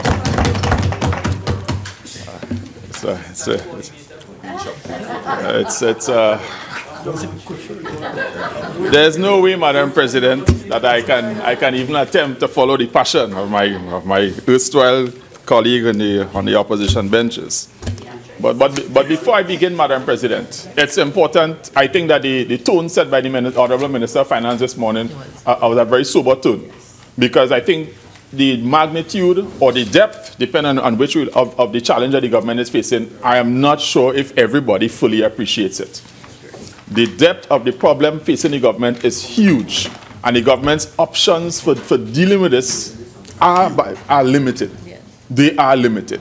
And if we don't want to accept that, then we need to be doing something else in another place. So that is my perspective with greatest respect, Madam President. Madam President, we've been, over the past few months, as the government has started to roll out various measures, as outlined here, I think the Minister very clearly indicated, the Honourable Minister very clearly indicated that while the bill deals with expenditure, we can't look at it in a vacuum. and he needs to understand what the revenue situation is. Part of the message going out to the public is about, we keep hearing the words tighten the belts. And the problem is there's a level of cynicism in the public environment. As I often share in this August chamber, I'm a regular normal person and I live in a regular normal community, and there's challenges that people have. You know, when you try to process that a lot of people in this country live what we call month to month. If their salary is 1 day late or 2 days late, their home life is in crisis. They're in crisis. And it's so that, but there needs to be an appreciation for what I described. The successive administrations have made policy choices, but what they've not done is fully put on the table what the cost of those policy choices are. And that is my bone of contention. So I believe, Madam President, I've listened very well to the Honorable Minister of Finance today and in the other place, and I believe that the government has started a process of making the necessary economic changes to align our expected expenditure with our revenues. But as the Minister of Finance clearly indicated, there's still a large gap as we sit. The challenge, Madam President, that the outlook for energy revenues, based on the current projection that I have looked at, suggests that for the next 12 to 24 months, we'll continue to experience relatively low energy prices, and that has a direct impact on government revenues. I believe that the Honorable Minister of Finance is doing his best to hold things together and hoping that the situation improves. The issue, of course, is what if it doesn't? What if it doesn't improve? Madam President, I want to just quickly talk about the oil sector, as it's one of the, unfortunately for me, it's an area where I spend a lot of my time. We have a challenge in the country with oil production. Oil production is in the doldrums, and the biggest potential for us right now, given the existing portfolio, is within the Trinidad assets. The problem with the Trinidad assets is that the company Petrotrin is strapped for cash. And then there's a challenge with even trying to find someone who's willing to come in. There's other issues around the partnering. And then we all are aware of the issues in Southwest Soldado. A lot of things have happened, bad things that have happened. But we need to try and find a way to get those assets working for us. When we talk about natural gas, I think I had a conversation earlier this morning with the Honorable Minister of Energy. He was here earlier. And it's clear that the natural gas situation is getting better in terms of managing the shortfall situation. The BP, Juniper, the EOG, things are coming on schedule late 2017, early 2018. And I saw in the other place, the Honorable Minister indicated that the Centrica assets in particular, the PSC has been assigned to a new operator, and that is going to hopefully come on in 2018, early 2018. So that it's not a huge, big, single large field, but little that will make the difference. The big exploration excitement that we have in the country, and I am very excited about the BHP, the Deepwater campaign. I think it represents the one opportunity for us to find large resources more or less in one place. But here's the challenge, Madam President. BHP is supposed to start their work later this year, I understand in a couple of months. But if BHP hits a big find on day one, well, they won't hit it on day one. Technically, it will take a few weeks for them to hit. But let's say by the end of the year, they hit a big find. The production for that will not start until around 2024. We're in 2016. So that there's 6 to 8 years. Yeah, the production will not start until around 2024. So that we have a gap. That in the meantime, if everything works and that happens, we have to manage in that gap period. The Honorable Minister of Finance would know that, as everybody who's following the numbers should work, from the beginning of the fiscal year in October to yesterday, WTI, the market crude for our product, averaged about $37, $38 a barrel. 37. I have 37 also. Yeah. I looked this morning at the Energy Information Administration short-term market outlook dated April 12, 2016, that's today. They forecast that crude will average $40 through 2016 and $45 by the end of 2017. I've looked this morning, Madam President, at the wonderful NYMEX forward curve. When you look at the NYMEX forward curve as of last Friday, they're projecting that oil will not get to probably about $45 till about the middle of 2018. So right now, all of the, well, I might know on Friday, so forgive me, Honorable Minister, that what I'm sharing is that the outlook for prices is not something that gets anybody very excited. Yeah? The one thing that works for us is that, well, at least for the industry is hopeful that because the demand for oil continues to increase, this is the fundamental strength of the industry, that the demand for oil is increasing. All oil demand in 2014 was 91.4 million barrels per day. In 2015, it was 92.9 million barrels a day. So the demand for oil is increasing. The problem is not keeping pace with the addition to supply. What is required for the market to come back into equilibrium is for there to be a reduction in the supply. And the OPEC partners have a meeting, I think, on the 17th of this month, in a few days from now. That could be important. But here's what's interesting. I was reading in the Financial Times yesterday morning an article dated entitled "OPEC's Economic Power is Broken," an article by Daniel Yergin, Financial Times, April 11, 2016. And I quote, he says, "The era of OPEC as a decisive force in the world economy is over." And the thesis for that is that because OPEC has, for the first time, had somebody or an organization or a group that is challenging their power in the market, they don't know how to respond. They've never had to deal with that. And because they don't know how to respond, they're in disarray. And if they're in disarray, the party that has always been able to intervene in the oil markets and bring some kind of order to the oil markets is no longer able to do it. What it means is that the market will become even more unpredictable, even more uncontrollable. So, Madam President, quickly, I have a few things I want to touch during my short talk here. It's interesting when we always talk about the shale, and just one number I just want to put on the record is that while, if you look at the drilling numbers for drilling rigs in the USA, the drilling rig numbers dropped significantly. But United States oil production was 12.9 million barrels in 2014, but it was 14 million barrels in 2015. So that this year it's actually forecast to cut back to about 13.6 million barrels today, because the low prices is starting to have the effect. And that is where everyone is hoping that a lot of the loss in supply comes on the US, and it can impact the market to bring the market into more or less equilibrium. That is what we're hoping. If OPEC and Russia and the other parties get together next week and work out a deal, then perhaps that may happen sooner rather than later. But I wouldn't bet on it at this point in time. Madam President, I want to quickly talk about the gas market. I think that I've heard all sorts of things about Atlantic, and I have a particular view that I've shared on more than one occasion here. And I have a proposed recommendation for the Minister of Finance in a couple of minutes. Atlantic shipped last year Atlantic shipped 12 million tons of LNG. 9.1 of that went to the Americas, just about 78% of its cargoes. But here's what. The Honorable Minister of Finance laid it out. The market price for LNG has collapsed. And what has been interesting is that there's no, whereas right now in the Argentina, Brazil, and even the JKT countries, the price is around $5, $5.50 per million BTU. That is just unbelievably low for LNG. And what is interesting is that whereas there used to be an opportunity to have arbitrage between the Americas and the Asian markets, the prices have all converged.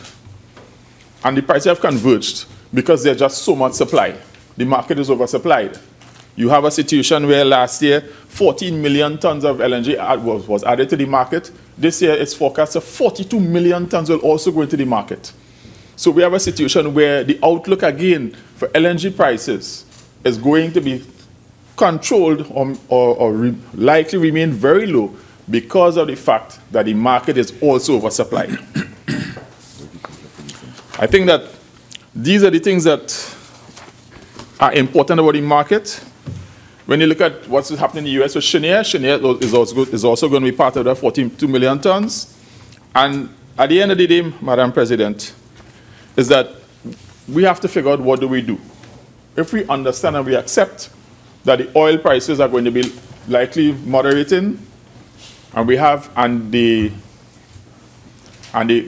prices earned by natural gas in the international market are going to be relatively low. What do we do?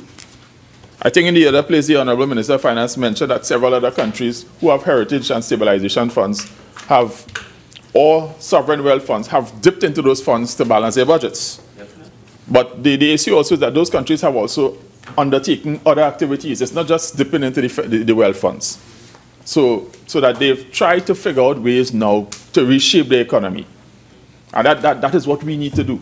So Saudi Arabia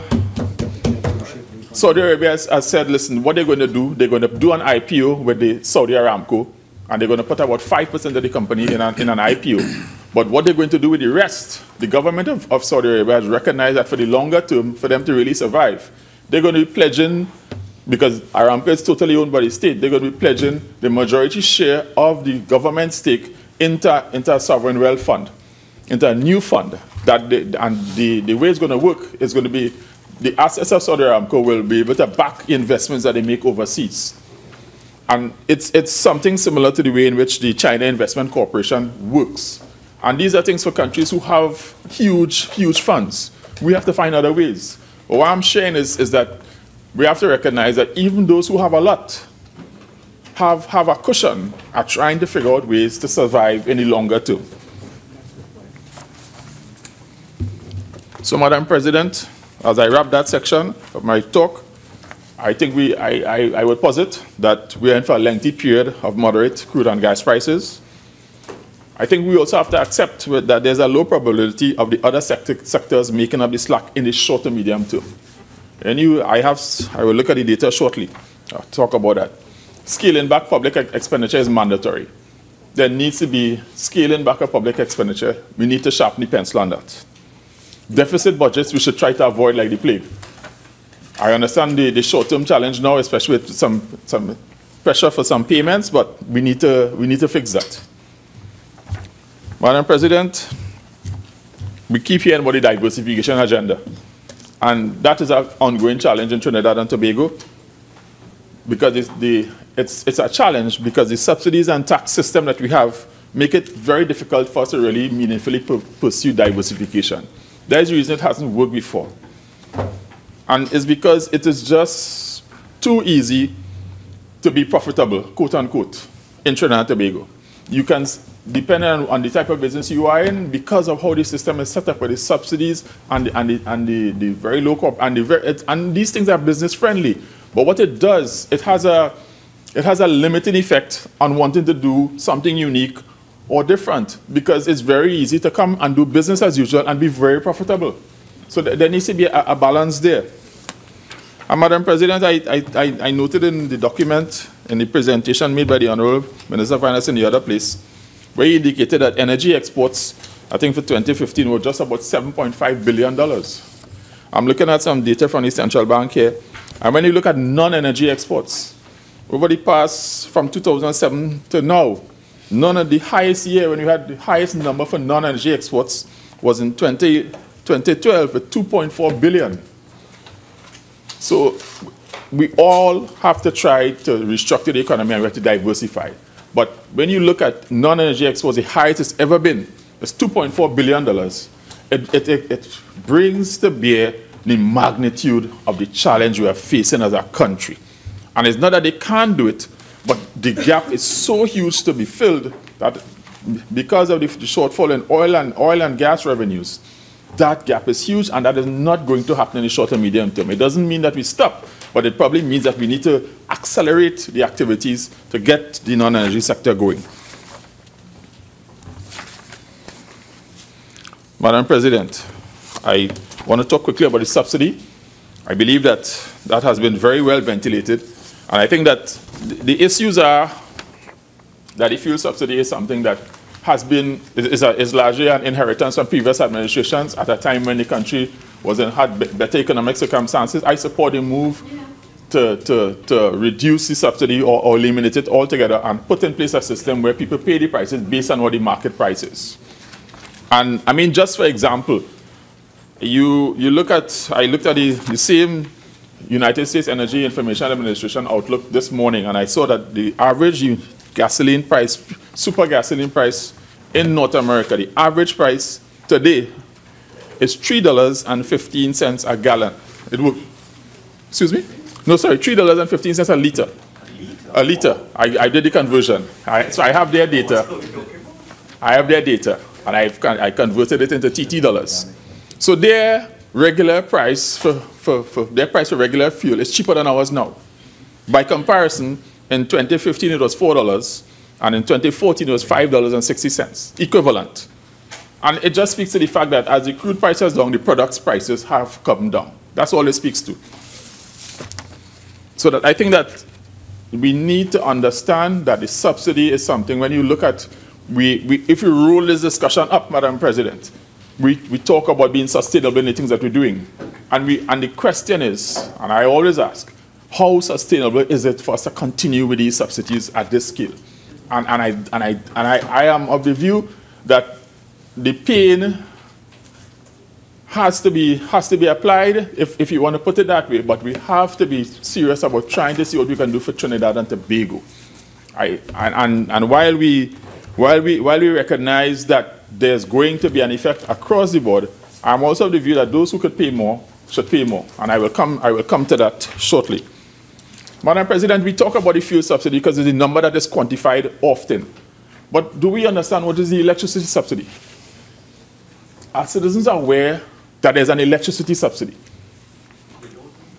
And this is another issue. And I want to be clear. I am not here trying to say that the government should immediately raise electricity prices. What I'm saying is that these are policy choices that have been made by the government of the day. But we need to also when we make those policy choices, quantify it so that citizens can understand what it means. So I will give a little calculation. Minister of Finance, Honourable, I will not put the actual numbers. I will use some notional numbers, but it will be enough to guide. According to the Ministry of Energy and Energy Industries data, for 2015, an average of 295 million cubic feet per day of gas went to power generation. If we assume that gas for power generation is sold at less than something called the National Gas Company's weighted average cost of gas. What the NGC does, it buys gas from different suppliers at different prices, different terms, but they come up with a weighted average cost of gas to the company. If we assume that the price that they sell gas for power at is lower than their weighted average cost, which is a fact. I can say that is pretty much a fact. The Honourable Minister is shaking his head, agreeing. Okay, forgive me. I mean no disrespect, Honourable Minister. So work with my calculation, Madam President. Let's say that gas electricity is less than NGC's weighted average cost by $1 million BTU. Then the daily cost of that subsidy is $295,000 US, or 1.9 million TT a day, or 700 million TT a year. And if this looks much worse, if we consider the opportunity costs of using that gas for something like ammonia. So that let's assume again that if some of that gas could have gone to ammonia, and the difference in price between what NGC gets for the gas for power as opposed to selling it to ammonia is $3 a million BTU, then the revenue lost comes to an annual total of $2 billion. Absolutely right. So that we live in a place and we do not understand the extent to which the government has been subsidizing our lives. And subsidizing it at these numbers is not sustainable. It is not. We are, as a citizen, it may cost us, we may feel some pain, but we have to recognize that this level cannot continue. So that, Madam President, what I am suggesting is that if through energy efficiency and conservation, we can even capture 10% of this, that would translate to $200 million additional for the Minister of Finance or whoever party. And I think that this is something that we need to look at. And all I'm saying is when policy choices are out there, citizens must be fully informed about what is the cost of those policy choices, so that when the government says, whoa, this is actually costing $2 billion a year, and we can't afford that, we have to raise it, and these citizens have the information. And I forgive me for putting this type of information in the public, but this is what people need to know so that when the government comes with measures, people have a better grasp of what is going on. So, Madam President, I have a couple of recommendations to the Minister of Finance. I will lay them lay them out. I think that serious consideration must be given to adjusting over time the electricity tariffs to at least reflect the NGC's weighted average cost of gas over time. It can't happen. I think that this has multiple benefits. One, it will force users to be more efficient in the use of electricity. Two, it will also obviously reduce the subsidy the government is paying, but also, importantly, for the things that are going on in the macro sector, it reduces what I call the leverage of certain large upstream companies that frequently suggest that because they provide cheap gas electricity, it entitles them to broad incentives that actually hurt our energy tax base. And so that these are things that I feel very passionately about, because we need to be forthright and have these times call for blunt discussions. In time for niceties, hello, nice to see you, but we need more money. I hear you. Madam President, I want us to get serious with energy efficiency. This chamber and this building are good examples crying out for help. The AC is always on, my fingers are almost numb, and so are the lights, so I'll warm them up. Madam President, I ask, what is the cost to retrofit timers and motion sensors to the lighting controls so that we can conserve electricity? Every government ministry and department should be mandated to evaluate its cost of energy consumption and come up with strategies to reduce it by at least 10% in the next 60 days. I do not feel if every ministry has a facilities manager, you can work out a strategy to say, listen, we need the AC off at this hour, we need the lights off, and you will be surprised at how it adds up. And this is well tested in the EU, certainly. And perhaps I travel too often. I go to all foreign countries. I go to meetings. When the meeting room is closed, and you walk in the room, the lights come on. Otherwise, the room is dark because the cost of electricity is high. For the future, Madam President, for the future, the government has to really go back to look at gas-fired air conditioning. Gas-fired air conditioning and that would have to be at the design phase. But for a building complex such as this, gas-fired air conditioning you have the ability to throttle the performance of the unit. You need more AC in the day, you need less in the night. With an electricity-powered unit, it just has to keep working, especially in this building where the thermostats are shut. With a gas-powered unit, you can also capture the waste heat and you can turn that into hot water and even do a small generation facility to have emergency backup power. So there's technology out there, certainly for the future. I would say that, Madam President, I would suggest to the government to remove all taxes, all duties on solar water heaters, and for a period, 3 years, 5 years, to get that part of make it completely tax-free. Remove it. Remove, as the Honorable Minister of Finance has said, remove all taxes. I said remove all taxes, duties on OEM, CNG, maxi taxis for at least 3 to 5 years. Remove them and allow parties, because people would have bought maxis over a period of time and maybe still have installments to pay, but when it's time to change that, allow them to be able to bring in a CNG maxi without any at the cost. We have to try to find ways to cut these costs. All AGC properties should have a free change out to energy-efficient light bulbs. Energy-efficient light bulbs, there's other issues with fluorescent light bulbs, but where we are, we have to work out ways to conserve electricity. Madam President, why does every ministry and every department need a $500,000 vehicle to move mail and documents, burning diesel? Why?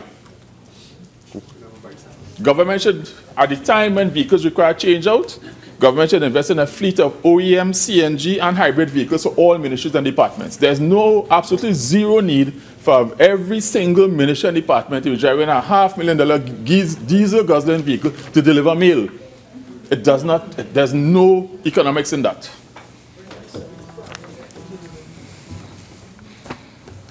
Madam President, I move quickly now to one of my other areas I want to talk, where when the Honourable Minister is speaking about revenues, he also has to look at places where there's been hemorrhage of revenues. And I have this little section entitled Errant State Enterprises. Madam President, I am fortunate to be, as part of this Parliament, a member or chairman of a committee on state enterprises. And the committee has begun a process where several state enterprises have been delinquent in submitting their reports to the Parliament as required by law.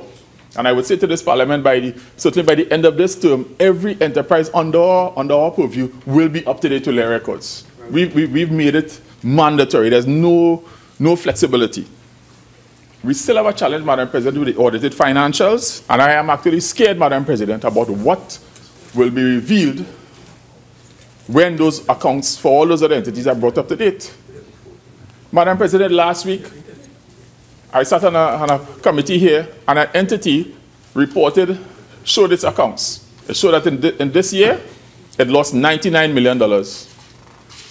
And then when they did a restatement of the accounts for the next year, the loss moved from $99 million to $562 million. A $460 million change in losses. And the people gathered in front of the committee had no answers. Why? Because we are looking at 2009 accounts. And you can't blame anybody sitting across from me because none of them were there.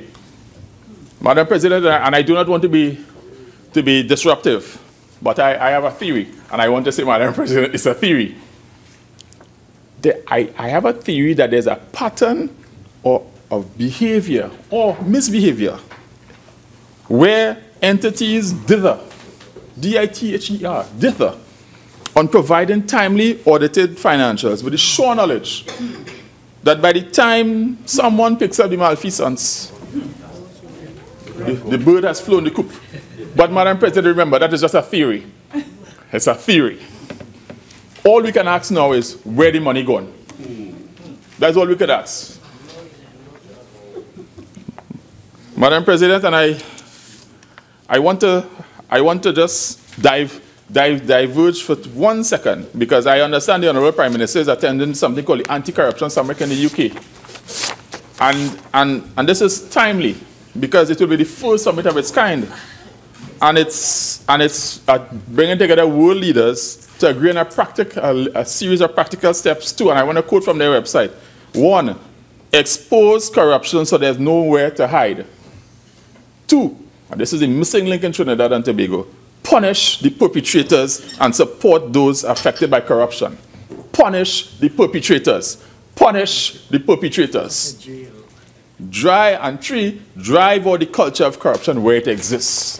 And while it may be a first measure, this anti-corruption summit, I want to remind members that there was a Prime Minister of the UK called Tony Blair, forgive me, who started something called the EITI. And when he started that, where are we now? Trinidad and Tobago is now praised as one of the best performing countries under the EITI. We became members. So sometimes things have a beginning that is relatively humble, and then they morphed into I hope that this follows a similar path. Because we have a problem with corruption. Because, Madam President, I'm on record here in this House as saying corruption doesn't exist. Not until somebody cuts a jail on a regular basis for stealing government funds, taking food from the plates of the poor people in this country to enrich themselves. Until that happens, corruption doesn't exist. It's not real. I see I have 10 more minutes. So, I want to deal with one other recommendation, Madam President. I want the Honourable Minister of Finance to consider, and the Honourable Minister of Energy to consider, put the data in the public about what have been the revenues of Atlantic LNG, and then what have been the government's take from those revenues. Madam President, I have put that calculation on the record in this Parliament more than once, and I have shown a calculation where, when certainly when LNG prices were higher, Atlantic LNG's gross revenues were around $60 to $65 billion. What was the government take in those years?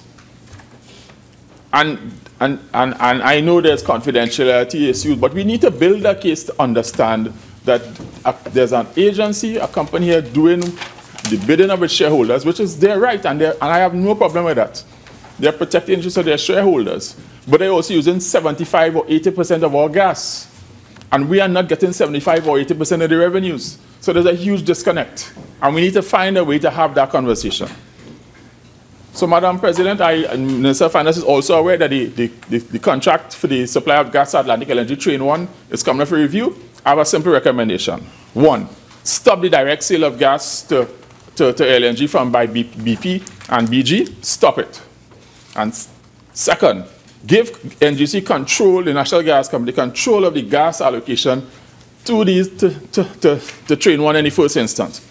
And allow the NGC to implement a pricing model that gives the state better control and access to a greater share of the LNG sales revenue.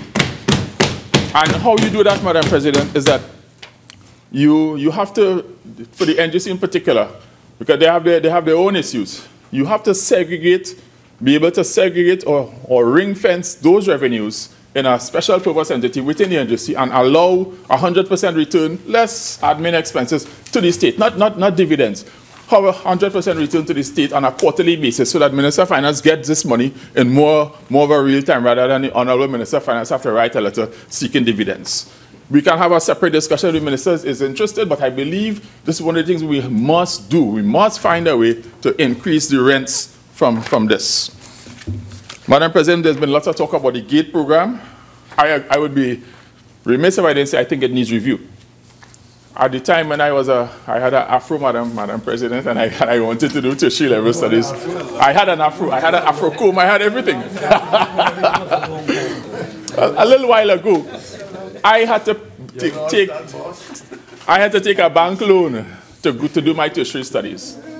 And I paid it on my own. And I'm not saying that because I paid, everybody else should pay.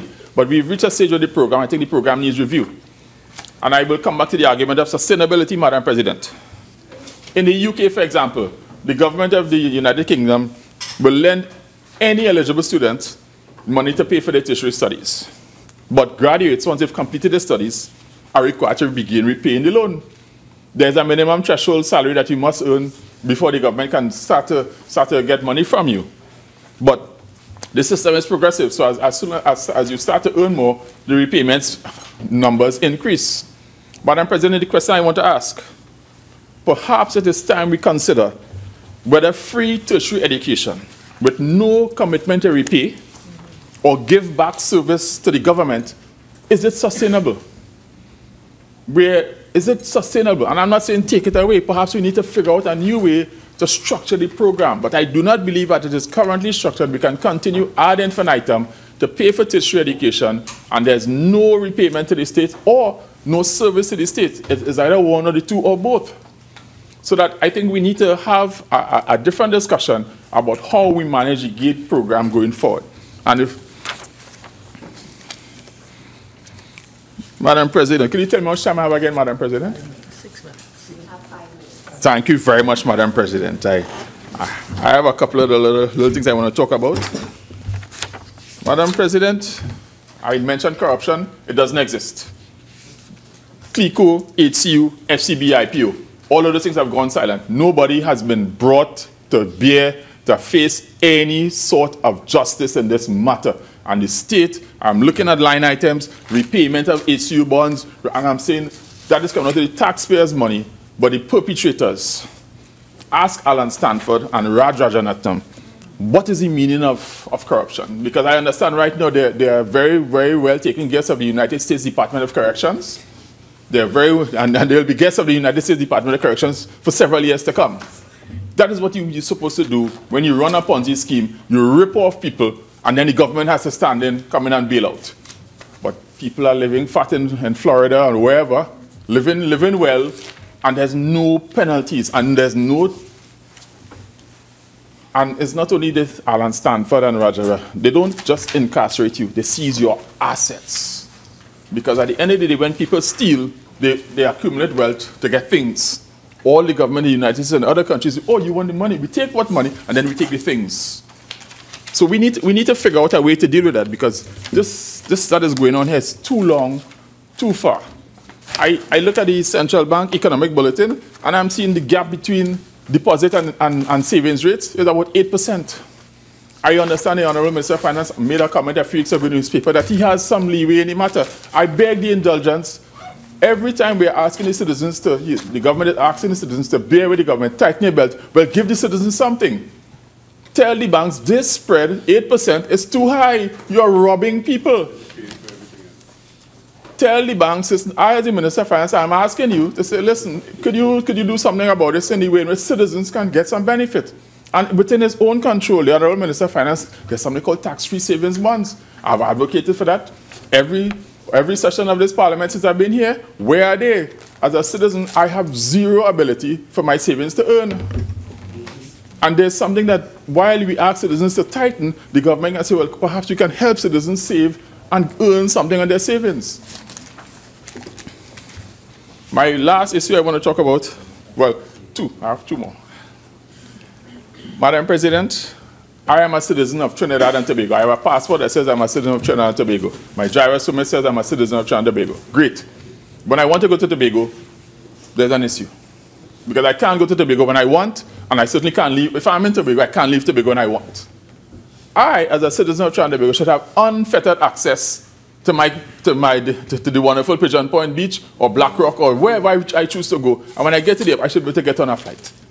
Why are we having this problem, Madam President? It's because of the structure. We are asking Caribbean Airlines to provide a service, but not to lose money. So they're trying, and you're trying to provide an essential service, but keep it from losing money. It's economically, it's at odds. What is happening is that the factor of trying not to lose money is pulling this way, and the service is going this way. And that's all that's happening.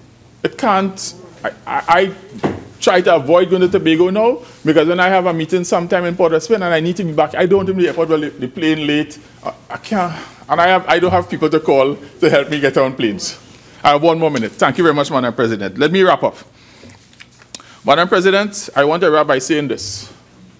I am a citizen of Trinidad and Tobago, and I'm proud to be a citizen. I make every day I wake up, Madam President, I make my peace with the Father. I thank him for giving me health. I try on every day to come to do right by Trinidad and Tobago. The country is in a situation where we have an unprecedented oil and gas market scenario that I challenge anyone to say that this is an easy waters to navigate. These are difficult, difficult waters. We need people to really stop the noise and let's focus on the issues and see how we can rally around Trinidad and Tobago. This is our country.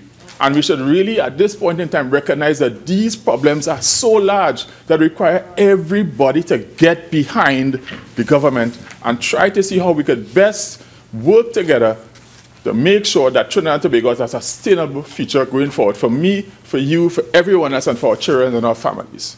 Madam President, with those few words, I want to thank you for the opportunity to speak.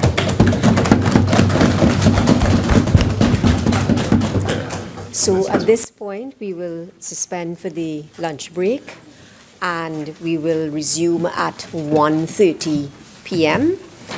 so that this sitting is now suspended until 1:30.